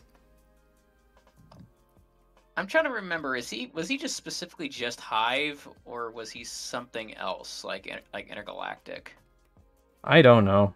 He's a giant, goofy, giant ass stupid head, and with the dumbest villain name ever. His name is literally just an acronym of like what his function is, which is like made only for murdering and killing or some shit. And his origin is that he was a guy who had a regular sized head, and then science happened, and now he's got a giant head, and he only thinks about killing. And is a giant brain genius about killing. Okay, Google, stop. That's the perfect story. What's that? That's all you need. That's the perfect story. Yeah, it is. I mean, I kind of like the bonkers logic of like some of that older Marvel stuff, but he is one of the dumbest characters in the Marvel universe. MODOK. He's Humpty Dumpty. He's Humpty Dumpty was fleshed out. He's a good visual, I'll give it that. Like he looks really goofy, but like, yeah. I do enjoy how he's been handled in the Marvel vs. Capcom games. I think they got the right tone for him. Just how fucking goofy he is, and it's very clear he kind of enjoys just how fucking goofy he is. And I love, like, there's actually like there's been a lot of points in the Marvel universe where characters have been MODOKified. Like their head just gets mega beefed. Oh, well, there you go. This makes a little bit more sense. Yeah, give him a mecha body that fits him. That makes more sense. I wonder what drunk conversation and drawing session at Marvel led to his creation. Well, you know, he's kind of like a brainified version of the Hulk, basically. Wasn't he originally like a Hulk villain? That is beyond my knowledge scope. I don't know. But I think he's like supposed to be like a smarty man answer to the Hulk, whereas Hulk's kind of like a giant bulky, beefy dumbass. This is Brainy Boy. Wow. It's really simple. They just said, "What if big brain?" Yeah. Well, what's going on here? What? Huh? Okay, that's just a smack. I thought it looked like Hulk was like. It looked kind of like Hulk was like scraping his hand or something, and there was like a spurt of blood or some shit. It's like, what? blood on a Comics Code approved comic cover? Yeah, I don't think so. What if big brain time? Yeah. Okay, Google. How much time left on timer? I think we ran over. It looks like you don't have any timers set at the moment. I got distracted with MODOK. His giant sexy head. Not gonna lie, if he was a good guy, I'd still hang out with him. Because, I mean, you know, cool-ass science dude. Even if he's got a giant goofy-ass head. Okay, Google, set timer for 20 minutes, 30 seconds. 20 minutes and 30 seconds. Starting now. The whole, like, giant head for just thinking about killing and making stuff to kill and things like that. It's like, dude, you got a giant head. It's so big.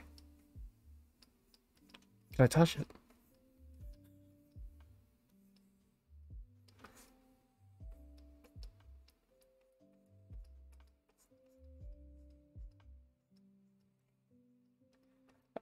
I want to, like, I haven't paid attention to what, like, they've done with some of the weirder Marvel characters recently. They've done some, like, really, really bizarre stuff in, like, little miniseries or one-shots with some of them, but I'd be interested in seeing if they did something really odd with MODOK recently.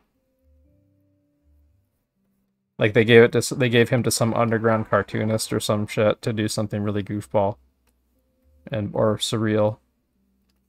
Because he's one of the fucking weirdest characters. Weirdest and stupidest characters.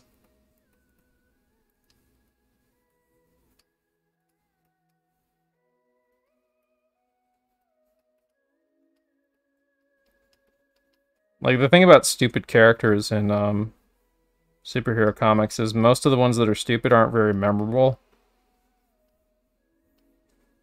But MODOK has stuck around because, like, that giant fucking head... I mean...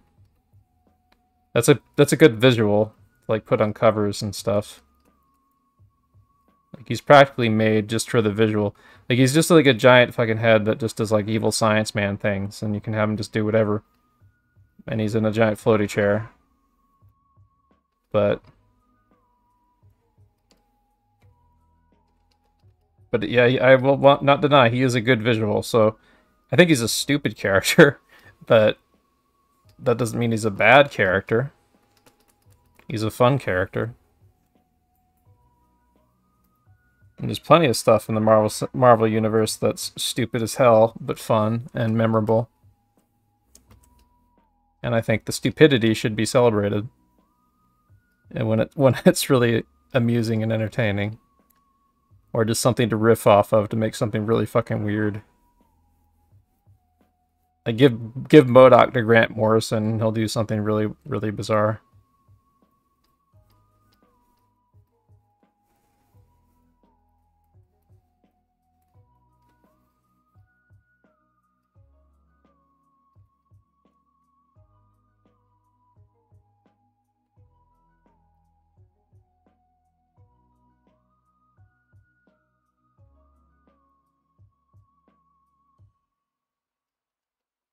I'm MODOK.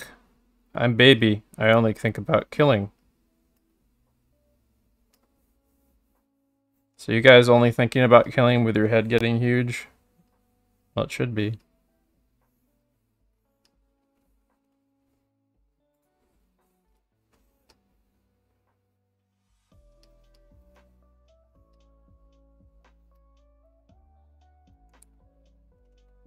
Let's see, we got another hour of this. Good drawing workout.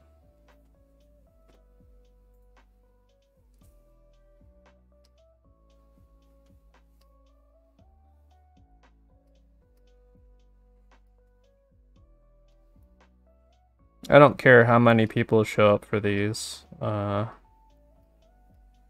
I would love to find out, like, we have a server of like 950 people or something, and only a small number of them actually show up for the figure drawing things. I'd love to find out how I can get more of them to show up for these.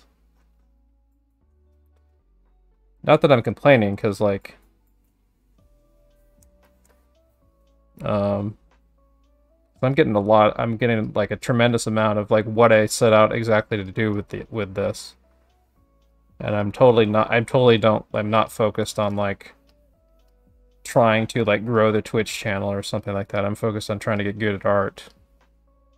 And the anxiety of worrying about the growth of the Twitch channel has, like, exited my body.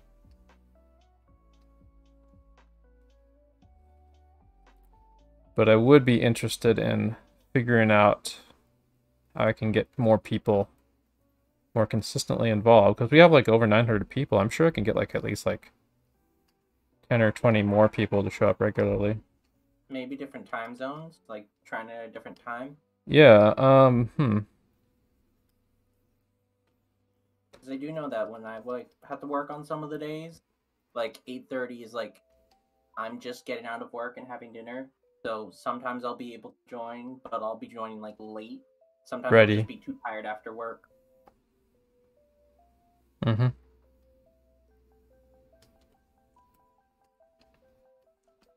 The other thing is that I think more people are going to show up too when I, just in general, when I, get some brand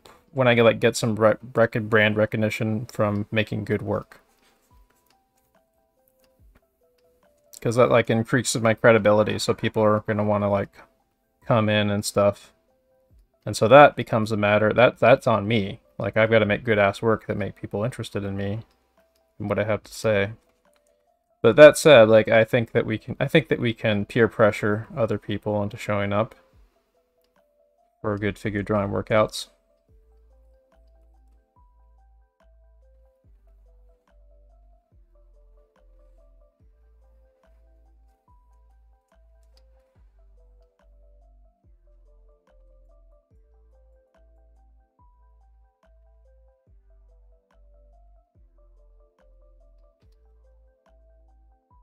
It is really weird how like the ratio of the server, the people who join versus the people who participate is really kind of like that though, but I mean that's whatever. I am really, really happy with the progress I'm making, and that's what matters the most right now.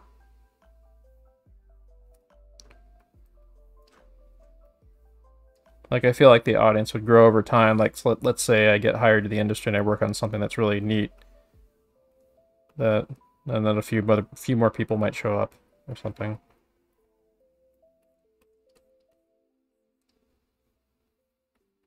I think a lot of it's just like crazy social media presence and just like fandoms like that. Mm-hmm. The other thing is that like I'm kind of I would want to hit like a sweet spot for these where like I get enough people where I'm like sufficiently getting enough like donations, commissions, and Patreon to kind of keep the lights on for the operation, so to speak. But the main source of income I'm getting is from the professional work I'm doing.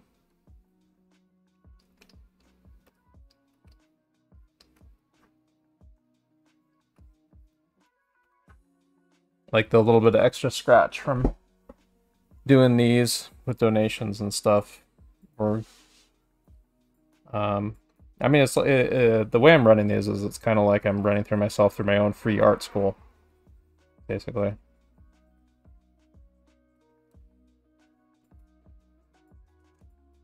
Oh, we'll skip that lady. What? Why did the? I mean, this is an okay pose, I suppose, but Jesus, it's a little odd.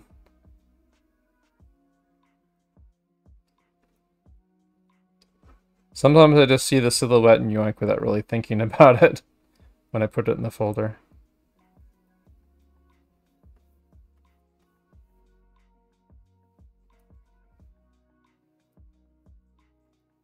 Sorry, I go more into exaggeration this evening, but sort of feeling the vibe of just like slowing down a bit and kind of feeling my lines out a little bit more deliberately. That's good to do on Monday. We can get more into pushing stuff again on Wednesday, because we're going to be doing extrapolation, and that's going to involve like a lot more pushing of exaggeration and combining it with spinning stuff into different poses, or extrapolating them onto characters that are very different than what you're drawing, or than what the figure model is.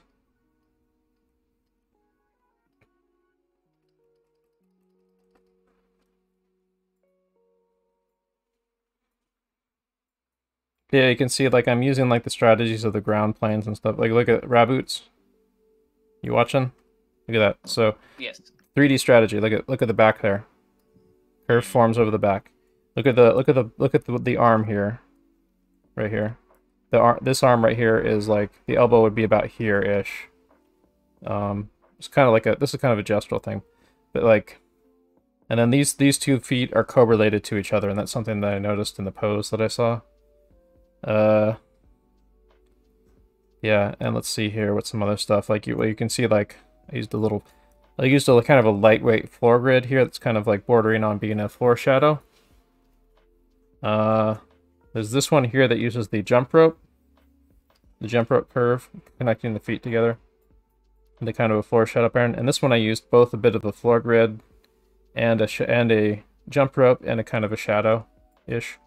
This one is a shadow, and it's kind of masked in a little bit, but it tracks to a grid that I didn't necessarily draw it on the ground, and it's not accurate. It's like kind of a guesstimate estimation that sort of plays off what the pose is doing.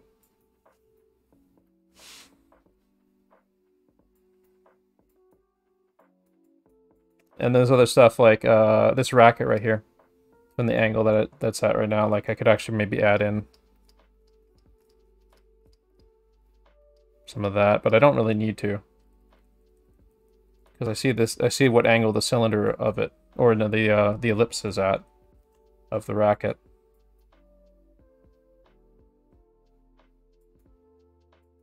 But you can see, like, so I'm thinking about like this line wrapping over here between the two shoulders around the back. Sample right there. I'm thinking about like the hips here, because the hips are kind of tilted in that pose. But I'm thinking about like these three-dimensional cues all the time in these.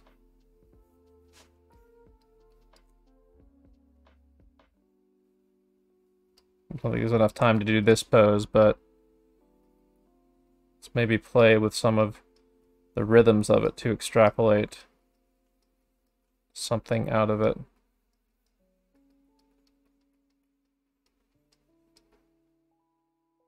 So you see I'm not like doing strictly the pose that I'm looking at right now in this little kind of freehand extrapolation exercise. But it sort of plays off some of the things that are happening there just a little bit. This is not strictly what extrapolation is about. Like you want to, if you want, like this is more delving into the territory of exaggeration. So exaggeration tends to deal more with changing the pose, but extrapolation can also deal with that a little bit too. It's kind of really abstract, but do you get what I'm talking about? I'm sorry. Yeah. No, I'm like, you're just trying to drive from a different angle and try to a little bit make it make sense, or change the pose entirely and riff on it to create something new. You might have like one or two rhythms that are similar to the pose, or you might like use the pose as a kind of like a something to play off of. Like the pose that you drew isn't anything like the pose that you're looking at, but you kind of used it to sort of riff a bit. Like I'm gonna do that right now, actually.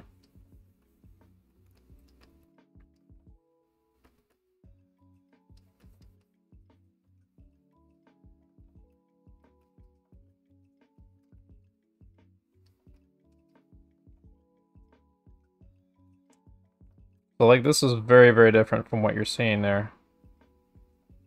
In fact, I'm gonna like change the positions of the legs entirely, and he's not gonna even be running.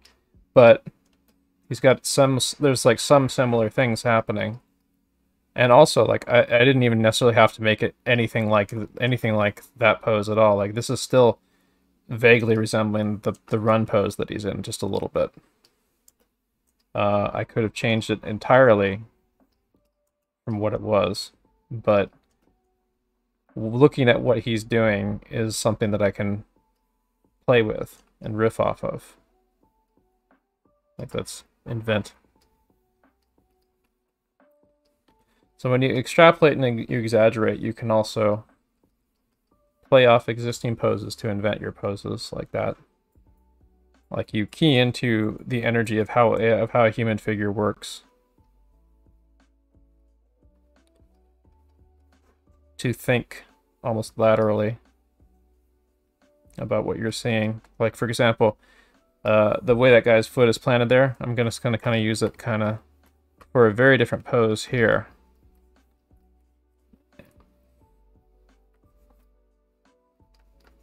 This is not the pose that he's taking at all. Not even remotely. I have some ideas in my head I'm just kind of playing with. But I used him as kind of like a starting point to riff off of. I think I might want to move the head actually here. There we go.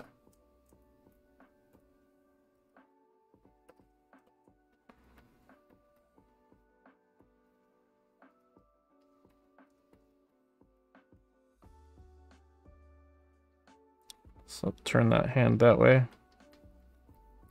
This is a very, very different pose here. But I started by playing with what I was seeing there.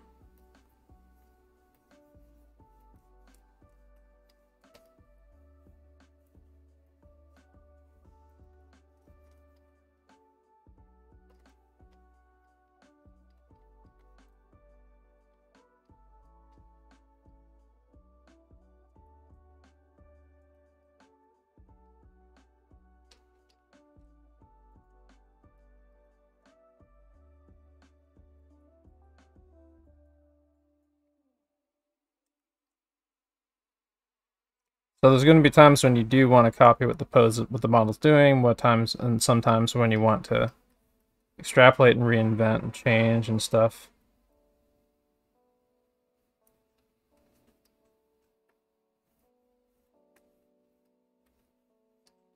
Just try not to use it as a crutch to be lazy. You know me.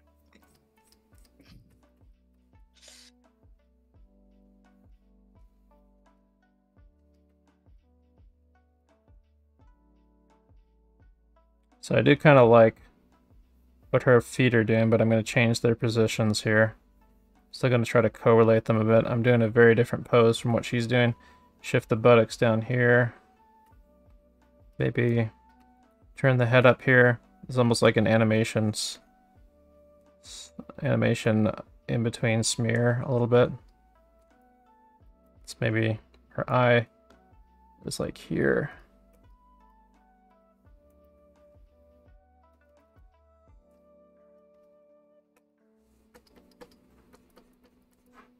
Something like that. So her body is like doing this torso twist and her head is turning that way. Bottom of the foot there.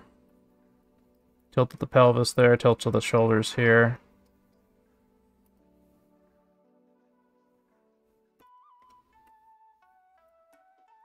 And this is a completely different pose from what's happening. But we couldn't get like experiments like this out of our head without trying the other stuff too. And part of the fun of this is like seeing what you can get away with and try to break or mess with.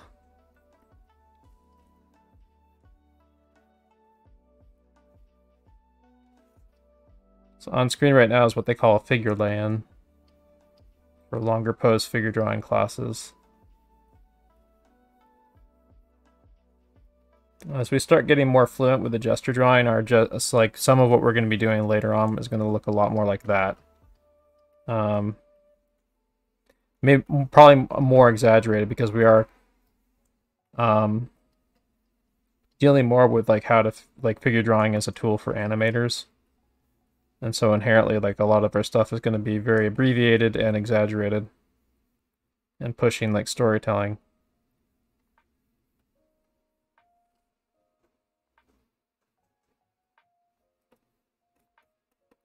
But I'm spending extra time on this pose to show you guys what I'm talking about, how you can use extrapolation, exaggeration, play with it, just kind of break it and mess with it.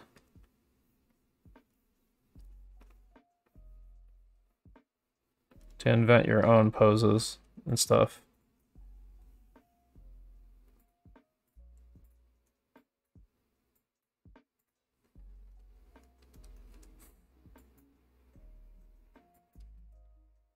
I might maybe take a little detour to show like strategies of how you can take these, some of the more planar poses where I played a little safe, and how you can potentially exaggerate them. Like this guy right here, for example. You can really kind of bow back the upper body. Maybe like that.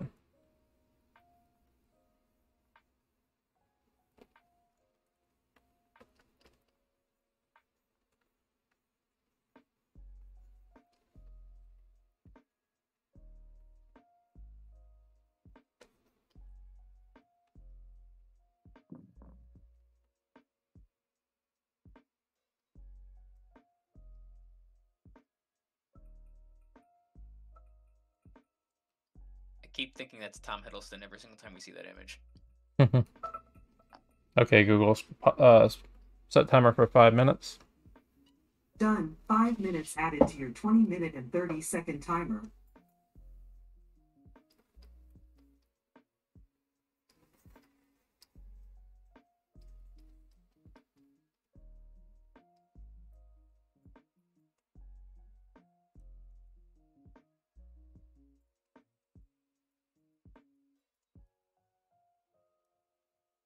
I'm going to encourage people to maybe do kind of what I'm doing, like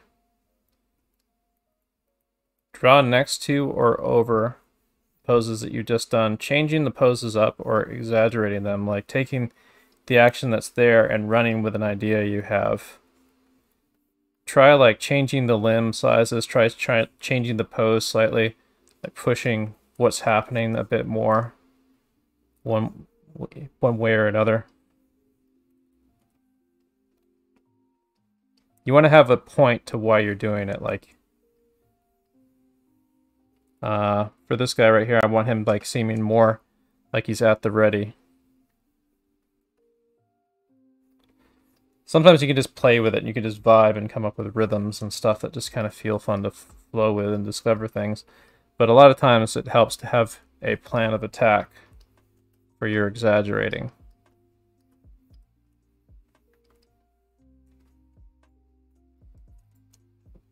Let's see here. What can I do with this? Let's see. There's a lot of different. So really kind of hold that. Maybe make the ball smaller. So it's less important than.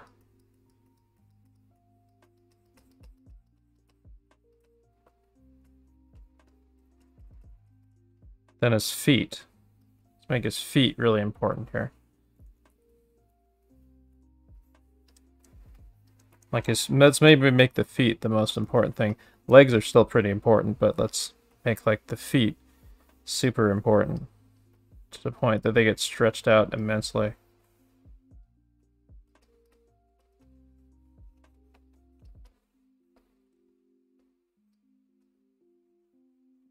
So it'll be like a shoe ad where you can see like the giant shoes. Follow there. It's a little tiny head, very tiny head there. And then let's maybe make like this is an undershot of the hoop right there.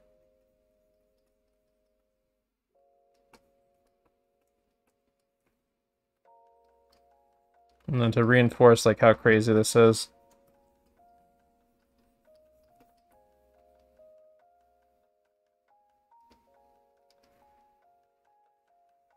It's like so you got reaching for him here, and he's got his arm stretching back into space like that. And then we get like the beams and like the scoreboard back here on the center of 14, 8, I don't know. We're looking at the underside of his jersey there.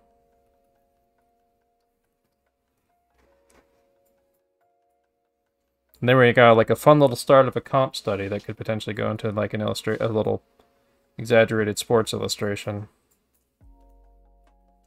Let's see here. Strategy for exaggerated and pushing story in this guy.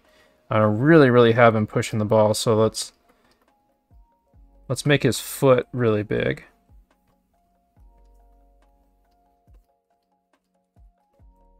So that the underside of his cleats and stuff. Let's maybe make the ball kind of squish a bit like that. So the power of his foot. Let's maybe like push his body back. I like him like I like seeing like enough of his face. So like we can see like just barely enough of his face, and maybe make his limbs less important. Because maybe push his head size a bit so we can make it read. So we have some kind of doofy expression on his face. So he's got kind of like, even though like his body's going back in space, his head is kind of big head a little bit. Maybe we can push that even more to make that even more blatant exaggeration.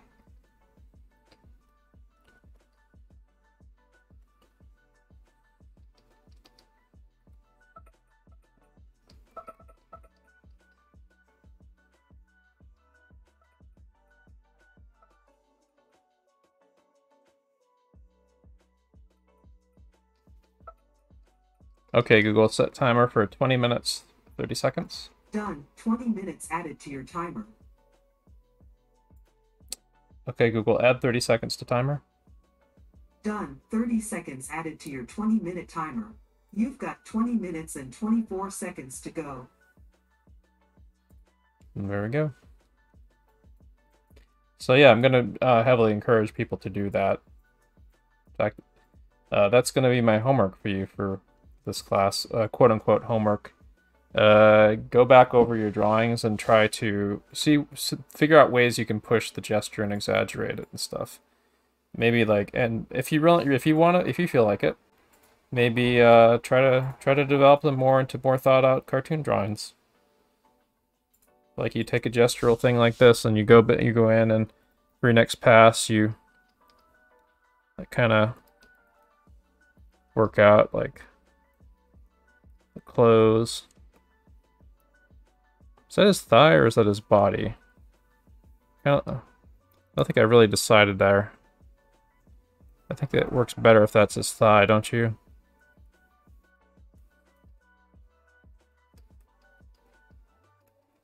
Let's see. Yeah, that works better.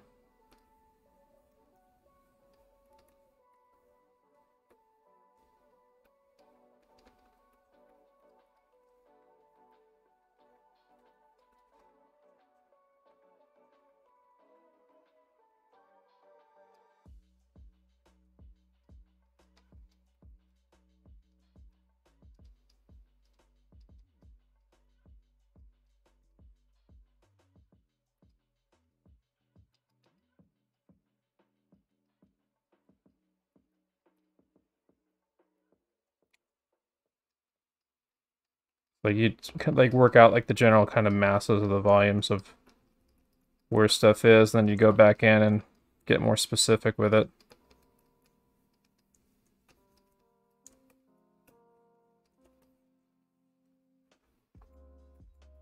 Do another pass or two on it.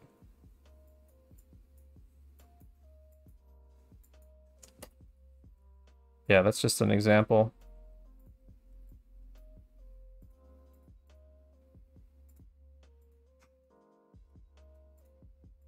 This is a very good session tonight, I would say.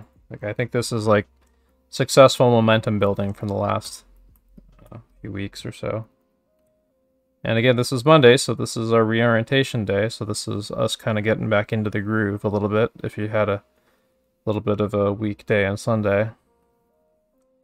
I meant to actually do more drawing and studying yesterday, but you know what happened? Like, I know what happened. The artists and the staff members in Ethan's Becker server were playing Valheim. And so I had to join them. And I wound up doing that.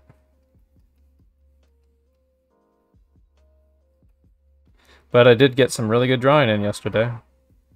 That's where I got those costume dancer idea characters drawn yesterday.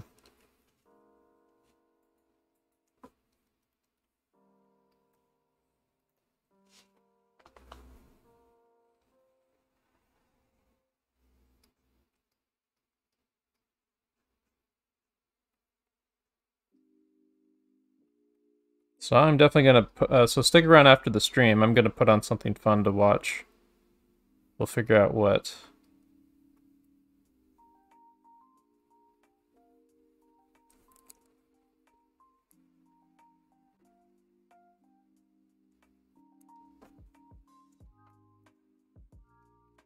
What are you guys up to watch tonight? A TV show or movie or something? Something fun.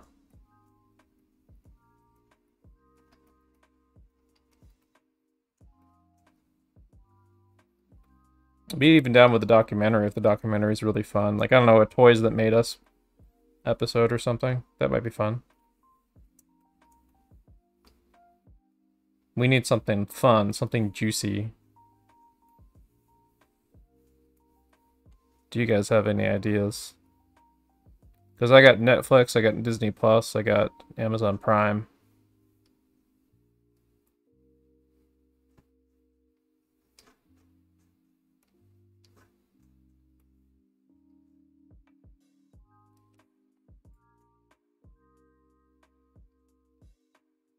Have you already seen Wolfwalker? I have not, but I want to make special time to see that. Yeah, that is a real. I won't. After this, I gotta go. I'm gonna go shower and just do actual physical workout after this class. But Yeah. At some point, That's watching fair. that, it's amazing. Yeah, I'm sure it is. I think I have to be like, I definitely think I want to screen it at some point for sure.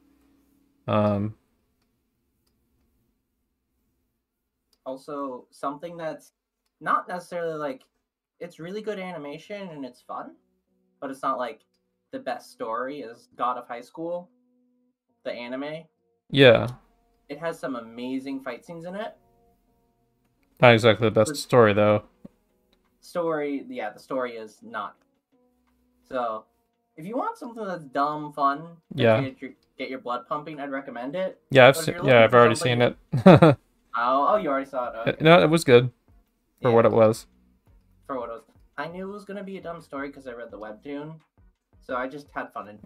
It's basically just like characters are MOBA esports or fighting game tournament characters in real life. Basically, yeah.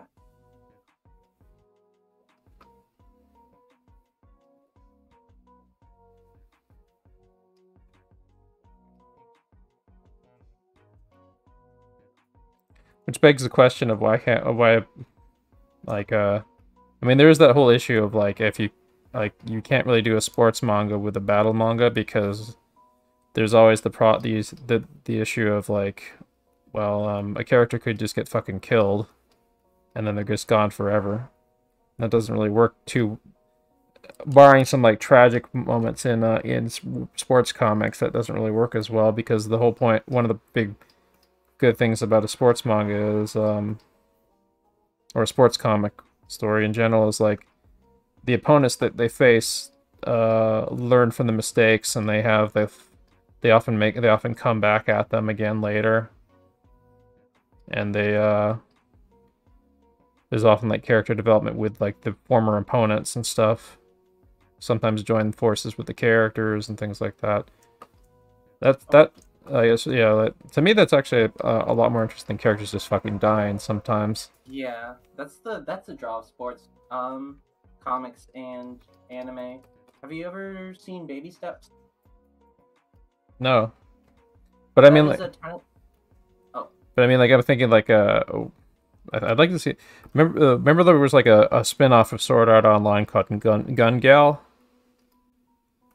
Oh yeah, I heard of that one. Yeah, it was actually pretty alright for what I liked it better than Sword Art. I think it was written by someone else. Yeah. But it's like more like an FPS style, FPS Battle Royale scenario, basically. And I actually liked it better than Sword Art, and I kind of like, why can't there be like a competitive esports competitive like future esports anime series or something like kind of like this? There kind of is in a webtoon. I forgot what the name of it is though.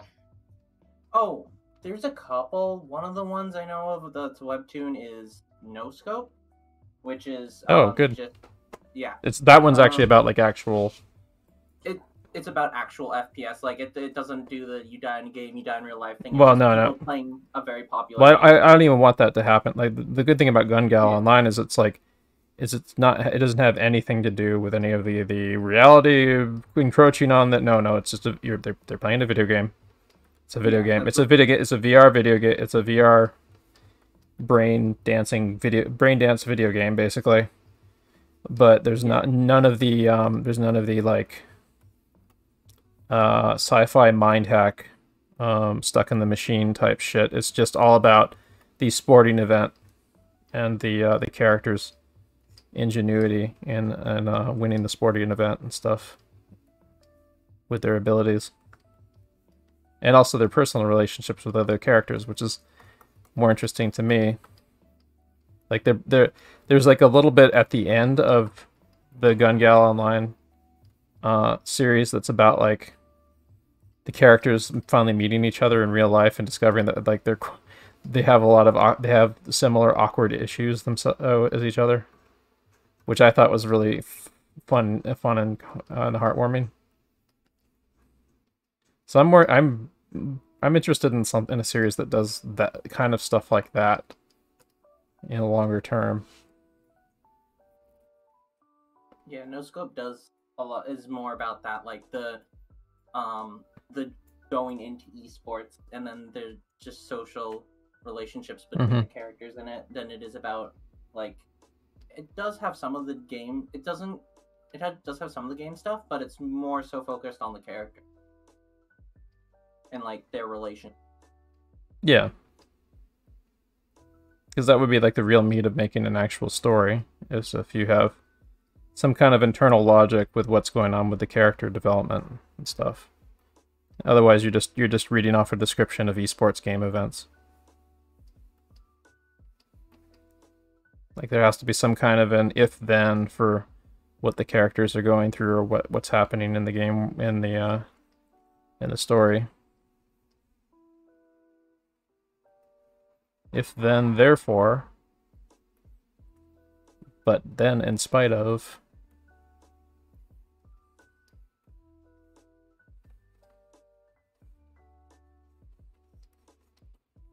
It's writers 101 type stuff. Matt Stone and Trey Parker mentioned that, but that's actually something that they got from someone else. I forget who though, but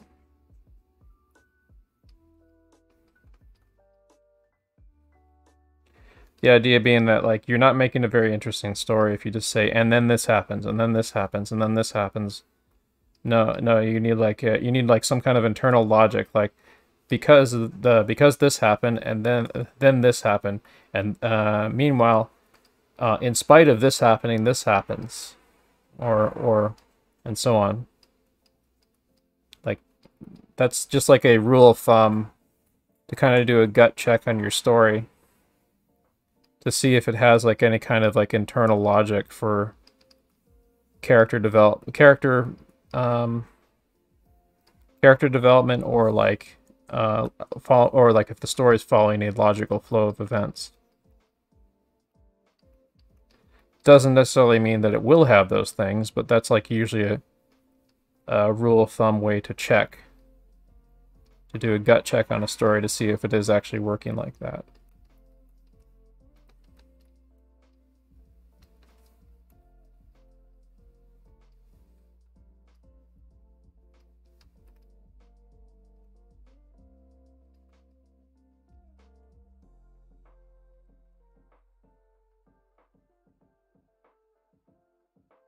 Okay, Google, how much time left on timer?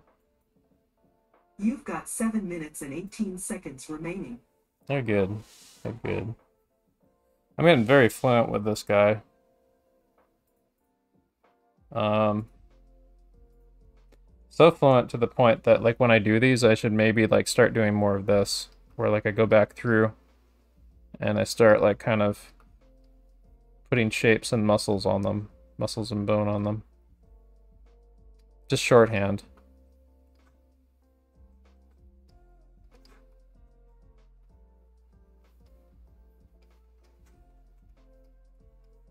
Just kind of massing in stuff, like getting used to like going through the next step of things. Whoops.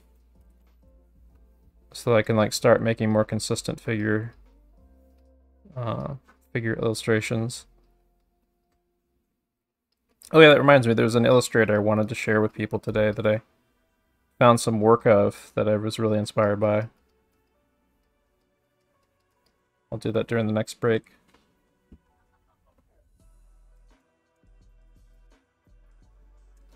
I think I need to rest my hand a little bit. I'm going to take a look at what other people are doing. But I think I was pressing on my hand a little bit hard earlier, so now I'm starting to need to take some pressure off it for a bit. I have a bit of that issue where when I'm pressing on my hand too much, my palm. You're not supposed to put pressure on your hand, but like sometimes, like if you don't take a break from drawing for a little while, you'll start to like put pressure that you shouldn't. on your hand, which is what happened here. So I'm just going to take my hand off of it, and then I'm going to shake my hand out and reorient and stuff while I take a look at other people's drawings in the Discord. There we go. Lovely. And those of you who are in chat here, Discord. So those of you who are, there's more of you actually in Twitch right now than there are in the Discord, but if you want to come in and hang, there's the link right there in Twitch chat.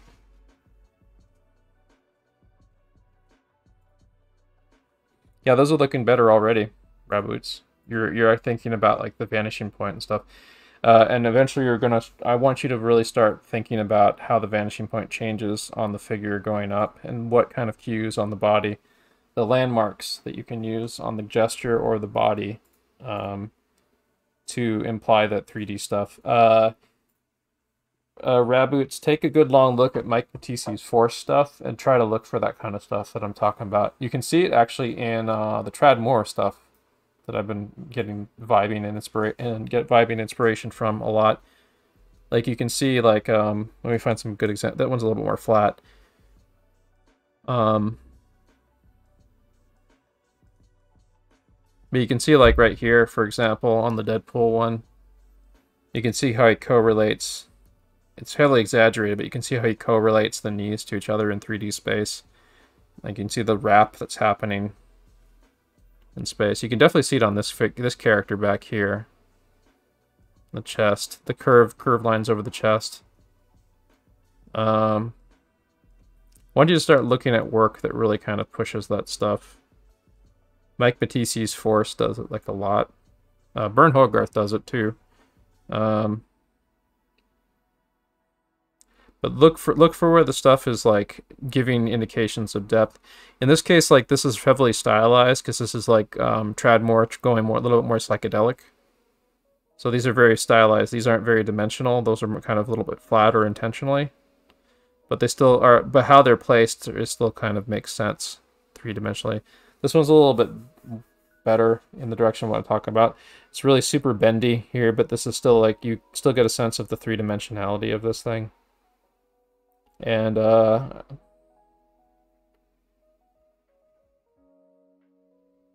you can see those depth cues and stuff here on like the turn of the hips. If you can see the corner of the hip right there.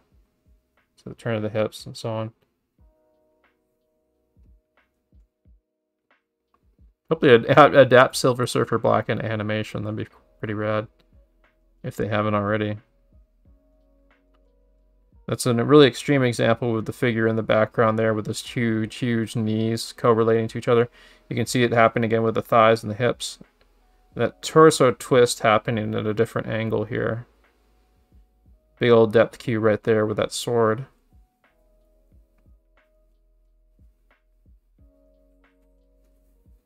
Heavy exaggeration happening on heavy rhythmic exaggeration happening on Batman here.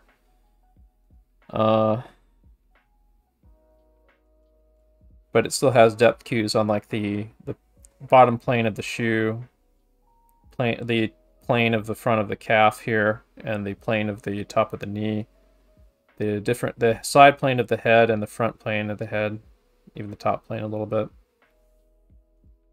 Top planes of those giant deltoids that are coming up there.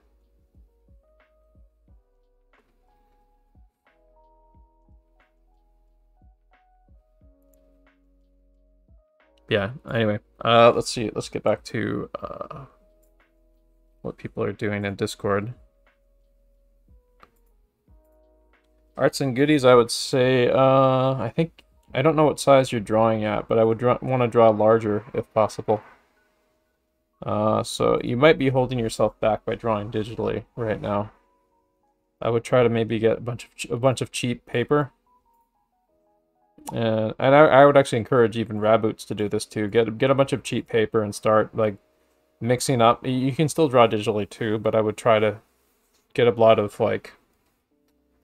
traditional with some cheap drawing material. Whoops, some cheap drawing materials in. Oh, because I was like making sure to like I could also just draw larger on digital. Yeah, But, like, yeah, that'll help too. That'll help you tighten up a little less. But I think I want you. I got a lot of the people who are drawing digitally, and I know that they're drawing. There's usually like the sign that they're drawing digitally a little bit too much out of the gate. They tend to be really like kind of whispery and timid with their lines. I want people to start getting messy with stuff and moving with, and like I want people to start to like get like some cheap Sharpies and number 2 pencils and ballpoint pens and stuff, and get some cheap paper, and just start pushing themselves, just like breaking the breaking the figure, pushing beyond it, and really scribbling into the paper and stuff.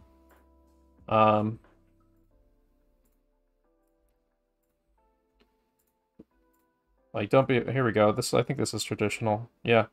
That one's a really good example right there. Even this is starting to move a little bit better, and like, see like an active side and inactive side right there. And these are starting to look better. Like, go even more confidently than these, I would say, would be the next step. Like, try to find where your sweet spot is for your hand dexterity, being able to pull off smoother lines. And remember to keep drawing from your arm and not from your wrist. But yeah, that's starting to move in the right direction, I would say. These are really tiny, but I do see some attempts at dimensionality in them. Some of them aren't too well balanced, but I do see like you trying to place the feet and space out the hips, and then use like the cue of the shoulders and stuff there. You see, like, even at this size, I can kind of read that. Some of these aren't as well balanced. Like this one right here, maybe like the foot needed to be back there, and that back calf is really fucking long. Daddy long legs going on there. So, a lot of these, though, they kind of suffer from the same problem I was talking about. They're a little bit too timid. I want people to get bold, and I mean bold and brash. I want people to just like really. Let's look at Mike Matisse Force here. So we are on break right now for about a little bit. We'll close out the evening with some more pose drawings. But let's take a look at Mike Matisse Force. So these are like really flowy, rhythmical drawing stuff. If you can find videos of him drawing, I would suggest looking at them for sure. But like you would definitely want to like combine what he does with other things. But a lot of the way that I'm drawing is kind of based on what he does right now, even though I'm not consciously necessarily using his methods. Like a lot of the exact same stuff is the kind of stuff that like Glenn Villepeu teaches. So that's inherently coming through, even though I really do want to dig more into him, more into Mike Matisse. But his books are pretty fantastic, and I do recommend checking them out. You know what, folks? Maybe we should check out some of them tomorrow in the Discord. We'll do that. We'll take a peek at some of Mike Matisse's stuff tomorrow, because I think that'll be the next logical step for me to punch up my own figure exaggeration and extrapolation, and just like overall solid figures like that. You can see why I wanted to bring him up when I was talking about, and not just Bern Hogarth, when I was talking about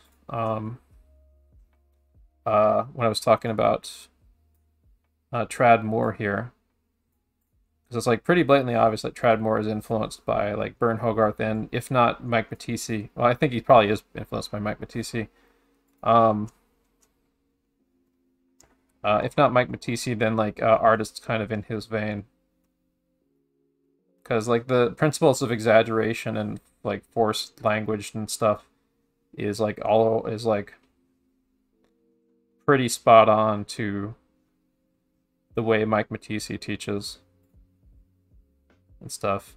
I mean, look at that. See, you get the landmarks, you get like the correlating the limbs together, you get the sense of direction, and so on. This is a lot more descriptive and stuff. This is a lot more thought out than even the way that I'm doing things right now.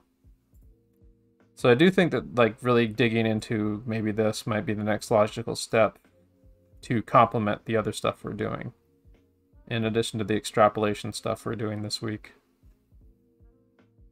So I'm definitely going to say that we should pay very close attention to Mike Matisse tomorrow. You guys down with a force study session tomorrow?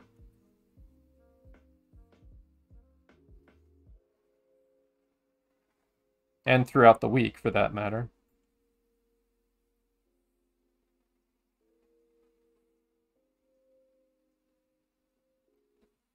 Jello. Anybody there?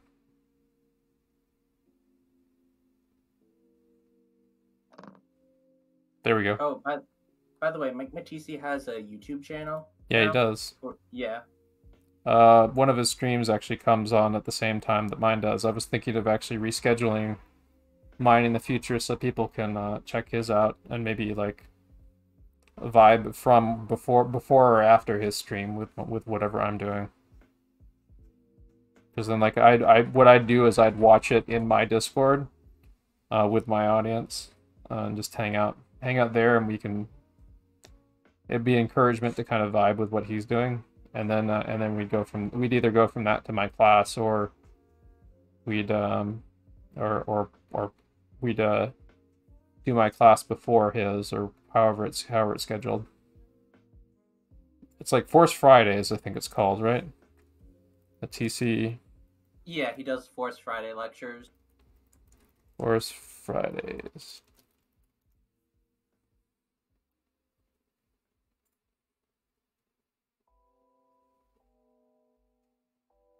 Do you know what time it is on Friday?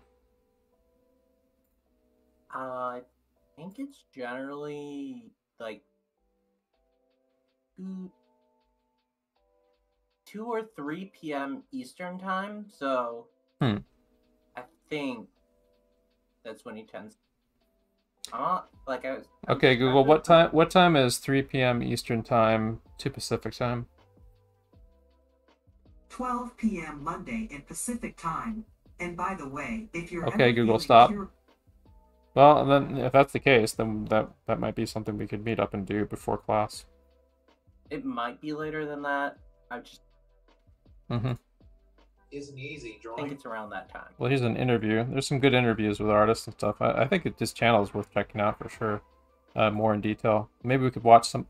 I think we maybe watch some of his live stream. You know, like because they record the live streams, maybe we can just watch the live streams later instead of the live ones. But watching them live is a little bit more fun in some cases. And immediate. Maybe tomorrow for like studying, looking at some of the live streams. Yeah, for sure. I'll leave this open so I remember to do that. But I mean, this is really nice. It's cool too because like he shows how to like he and his like other instructors and stuff show how to like think in terms of like these kind of like volumetric shapes that you interlock together and so on. And rhythmical lines and so on.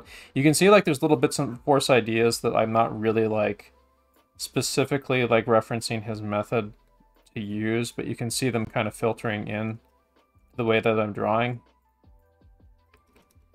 There are a few habits I think I have that are kind of holding me back a little bit in that regard, but you'll often see me like do stuff like this, where like I'm drawing like kind of like the exterior rhythms of the form, and that's like very something from Mike Matisse's work.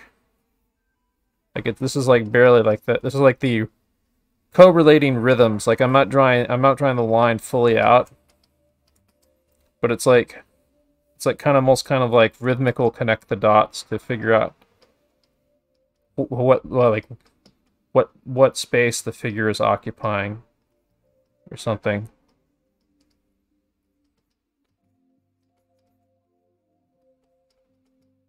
Like here we go. The figure is facing his head that way.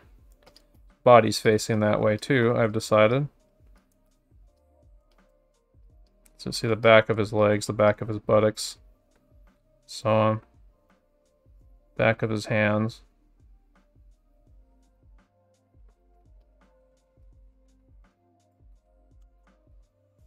And we can like see this guy, for example.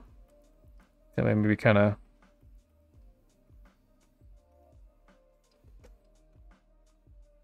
I'm not using the force right in here. I gotta use the force. That means I need to think in terms of cascading, correlating rhythms.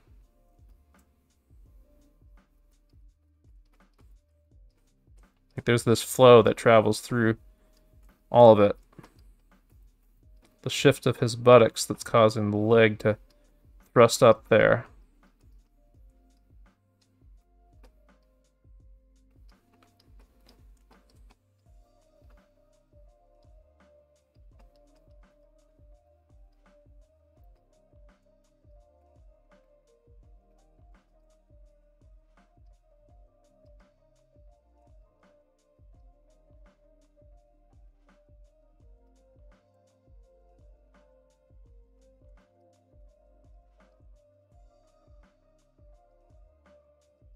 Anyway, this is like directly correlated to like the way I was drawing last week when I was looking at lots of the trad Moore stuff, and this like more kind of hooks closer into my like the best side of my thought process when I'm drawing. So definitely tomorrow, more focus on Mike Mattisi's force. For sure.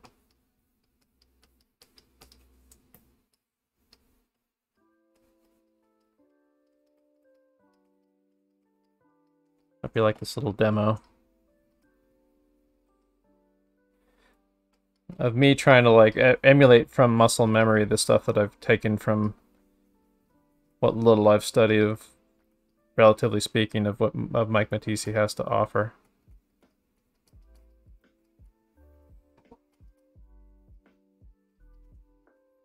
I really need to dig way more in depth with him. The only reason I haven't is because like a lot of what he teaches is very, very similar to other things that I learned from other people.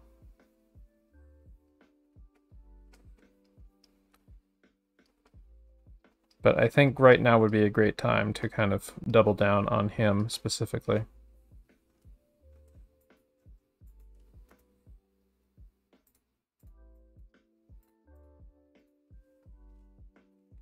I hope you're drawing along with that because I'm counting that as part of the counting this as part of the end point of the class right now. In fact, I'll just leave it on this pose. Just make this like a long pose to kind of play with extrapolating, exaggerating, and maybe use this time to kind of freehand out some of the rhythmical exterior forms of a gesture, kind of like what I'm doing here, of like what Mike Mattisi has. Like this is my shorthand for roughing in figures, and like having them have like a good gestural flow, because you use this to kind of rough in the feeling of posture and balance and stuff. Like this guy, his hips are tilted that way, his shoulders are tilted like this.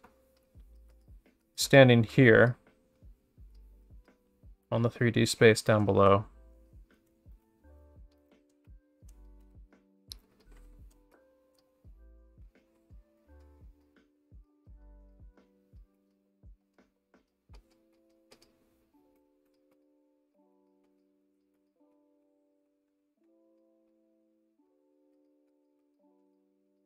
Here's one of Mattisi's force ideas right here.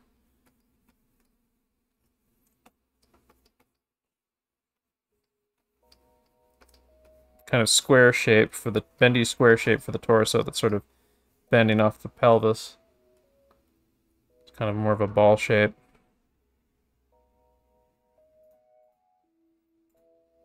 Yeah, but the thing specifically that I'm talking about when I do the exteriors of the forms is the rhythms. And he's doing a demonstration of that here. Like most of what you've been seeing me do with those little puppets right here, like these little guys, these are mostly rhythms right here, rhythm gesture.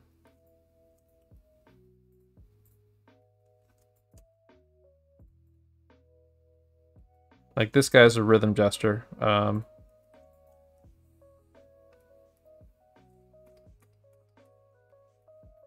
And if you can get your rhythm gesture strong, you're good. Like, breaking down the shapes is not going to be that hard. But you do need to practice breaking down the shapes, too.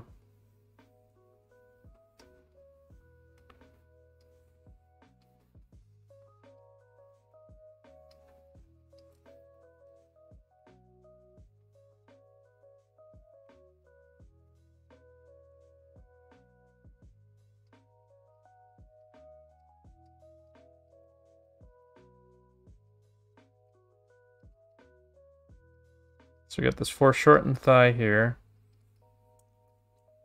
Maybe like place his foot and his toe down there, I'll say.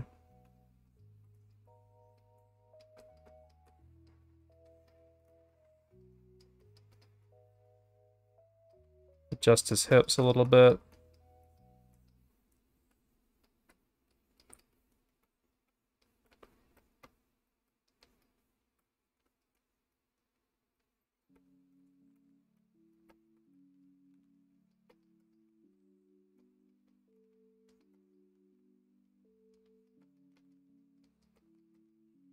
It's showing how you can like further play with a pose.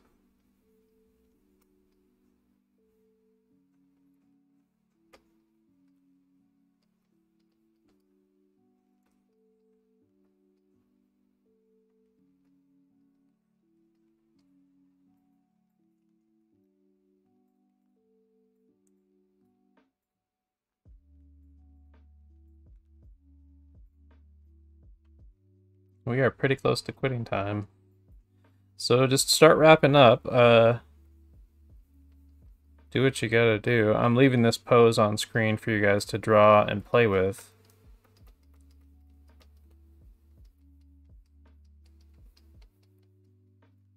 And what I'm doing, like I said, is I'm kind of running down the inventory of what I remember out of studying Mike Matisse that I have in my visual library right now.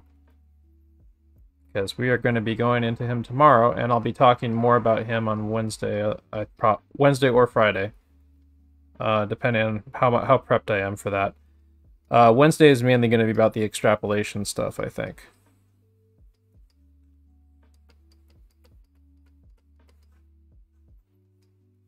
But I think I can strategize of a way to combine that with Matisse stuff. Or it might be a good idea to save the focus on Matisse for Friday, because, you know, Force Friday and whatnot. But I do really feel strongly about studying him tomorrow. I think combining him with the extrapolation drawing stuff that we're gonna go into with Alex Wood might be a good idea.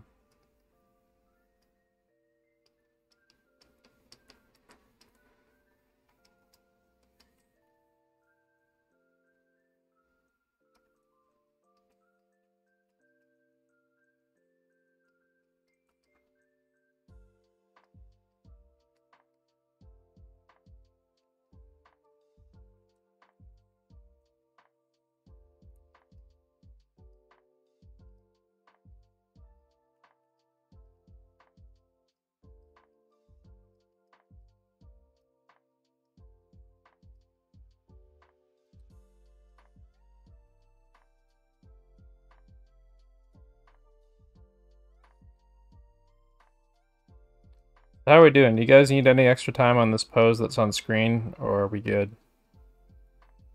So I'm about ready to end the stream right here, and then we will put on something fun to watch in the Discord.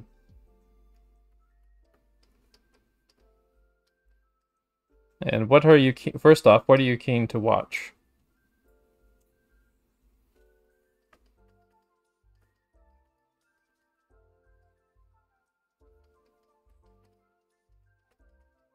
If we can't think of anything, I can look down like I can look down the streaming services I have after the stream is ended, and we'll figure out something. I'm gonna hop off now. But alrighty. Class. Yeah. What time tomorrow are you gonna be doing the? I'll just be doing it anytime. It's just going to be like a study and vibe thing. Well, it's just going to come as you go kind of thing. Right. So it could happen anytime. I will ping. Do you know about? Are you in the super space? Are you in the super space cadets tag? Yeah, I'll ping it. I'll ping it when I do it. Okay. Because like I have the hardest time like getting started on doing stuff in the morning when I have time to like. Yeah. I just have the hardest time building it in the momentum. At night, I can do it. I can get started much quicker, but I need to get better. Well, at stuff in the morning. another thing you can do is, and I actually strongly encourage people to do it, even when I'm not around. Come into the. I think anyone can ping the supers tag. I might be able to deputize like special kind of like. I might be able to deputize like certain people. Like contact me if you want to lead regular drawing sessions in the Discord. I can deputize you, so I can give you special permissions to lead study sessions and things. So anyone who wants to do that, please DM me. I will give you permission. Well, you actually don't really need permission to run classes with that, but me giving you special permission role or something like that will give you some extra tools that might make things a little easier in certain situations, like if you need to manage the voice chat, if you get someone hot micing who's AFK or some shit.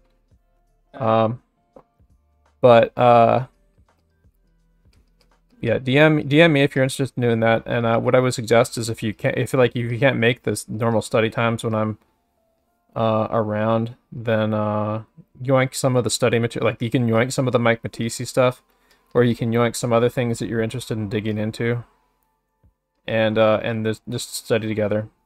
But the main thing is that when I give people permission to run study groups, I will give them permission to use the supers tag pings to ping for study groups. Thank you for the class. I'm gonna hop off now. I might do some storyboarding stuff. I gotta work on storyboards. Oh wow. Web, because I'm working on a webtoon. Nice. I have it mostly scripted out. At least scripted out enough to the point where it's like I just gotta start storyboarding a bunch of it. But yeah, thank you for the class. Looks like we only have about like 3 people in here, and one of them's leaving. So yeah. It looks like we're not gonna be able to play. I think we're gonna hold off on streaming something fun. Maybe we can stream something fun tomorrow during the day when people are around in between our studies. So I'll cut it off here. Thank you for coming.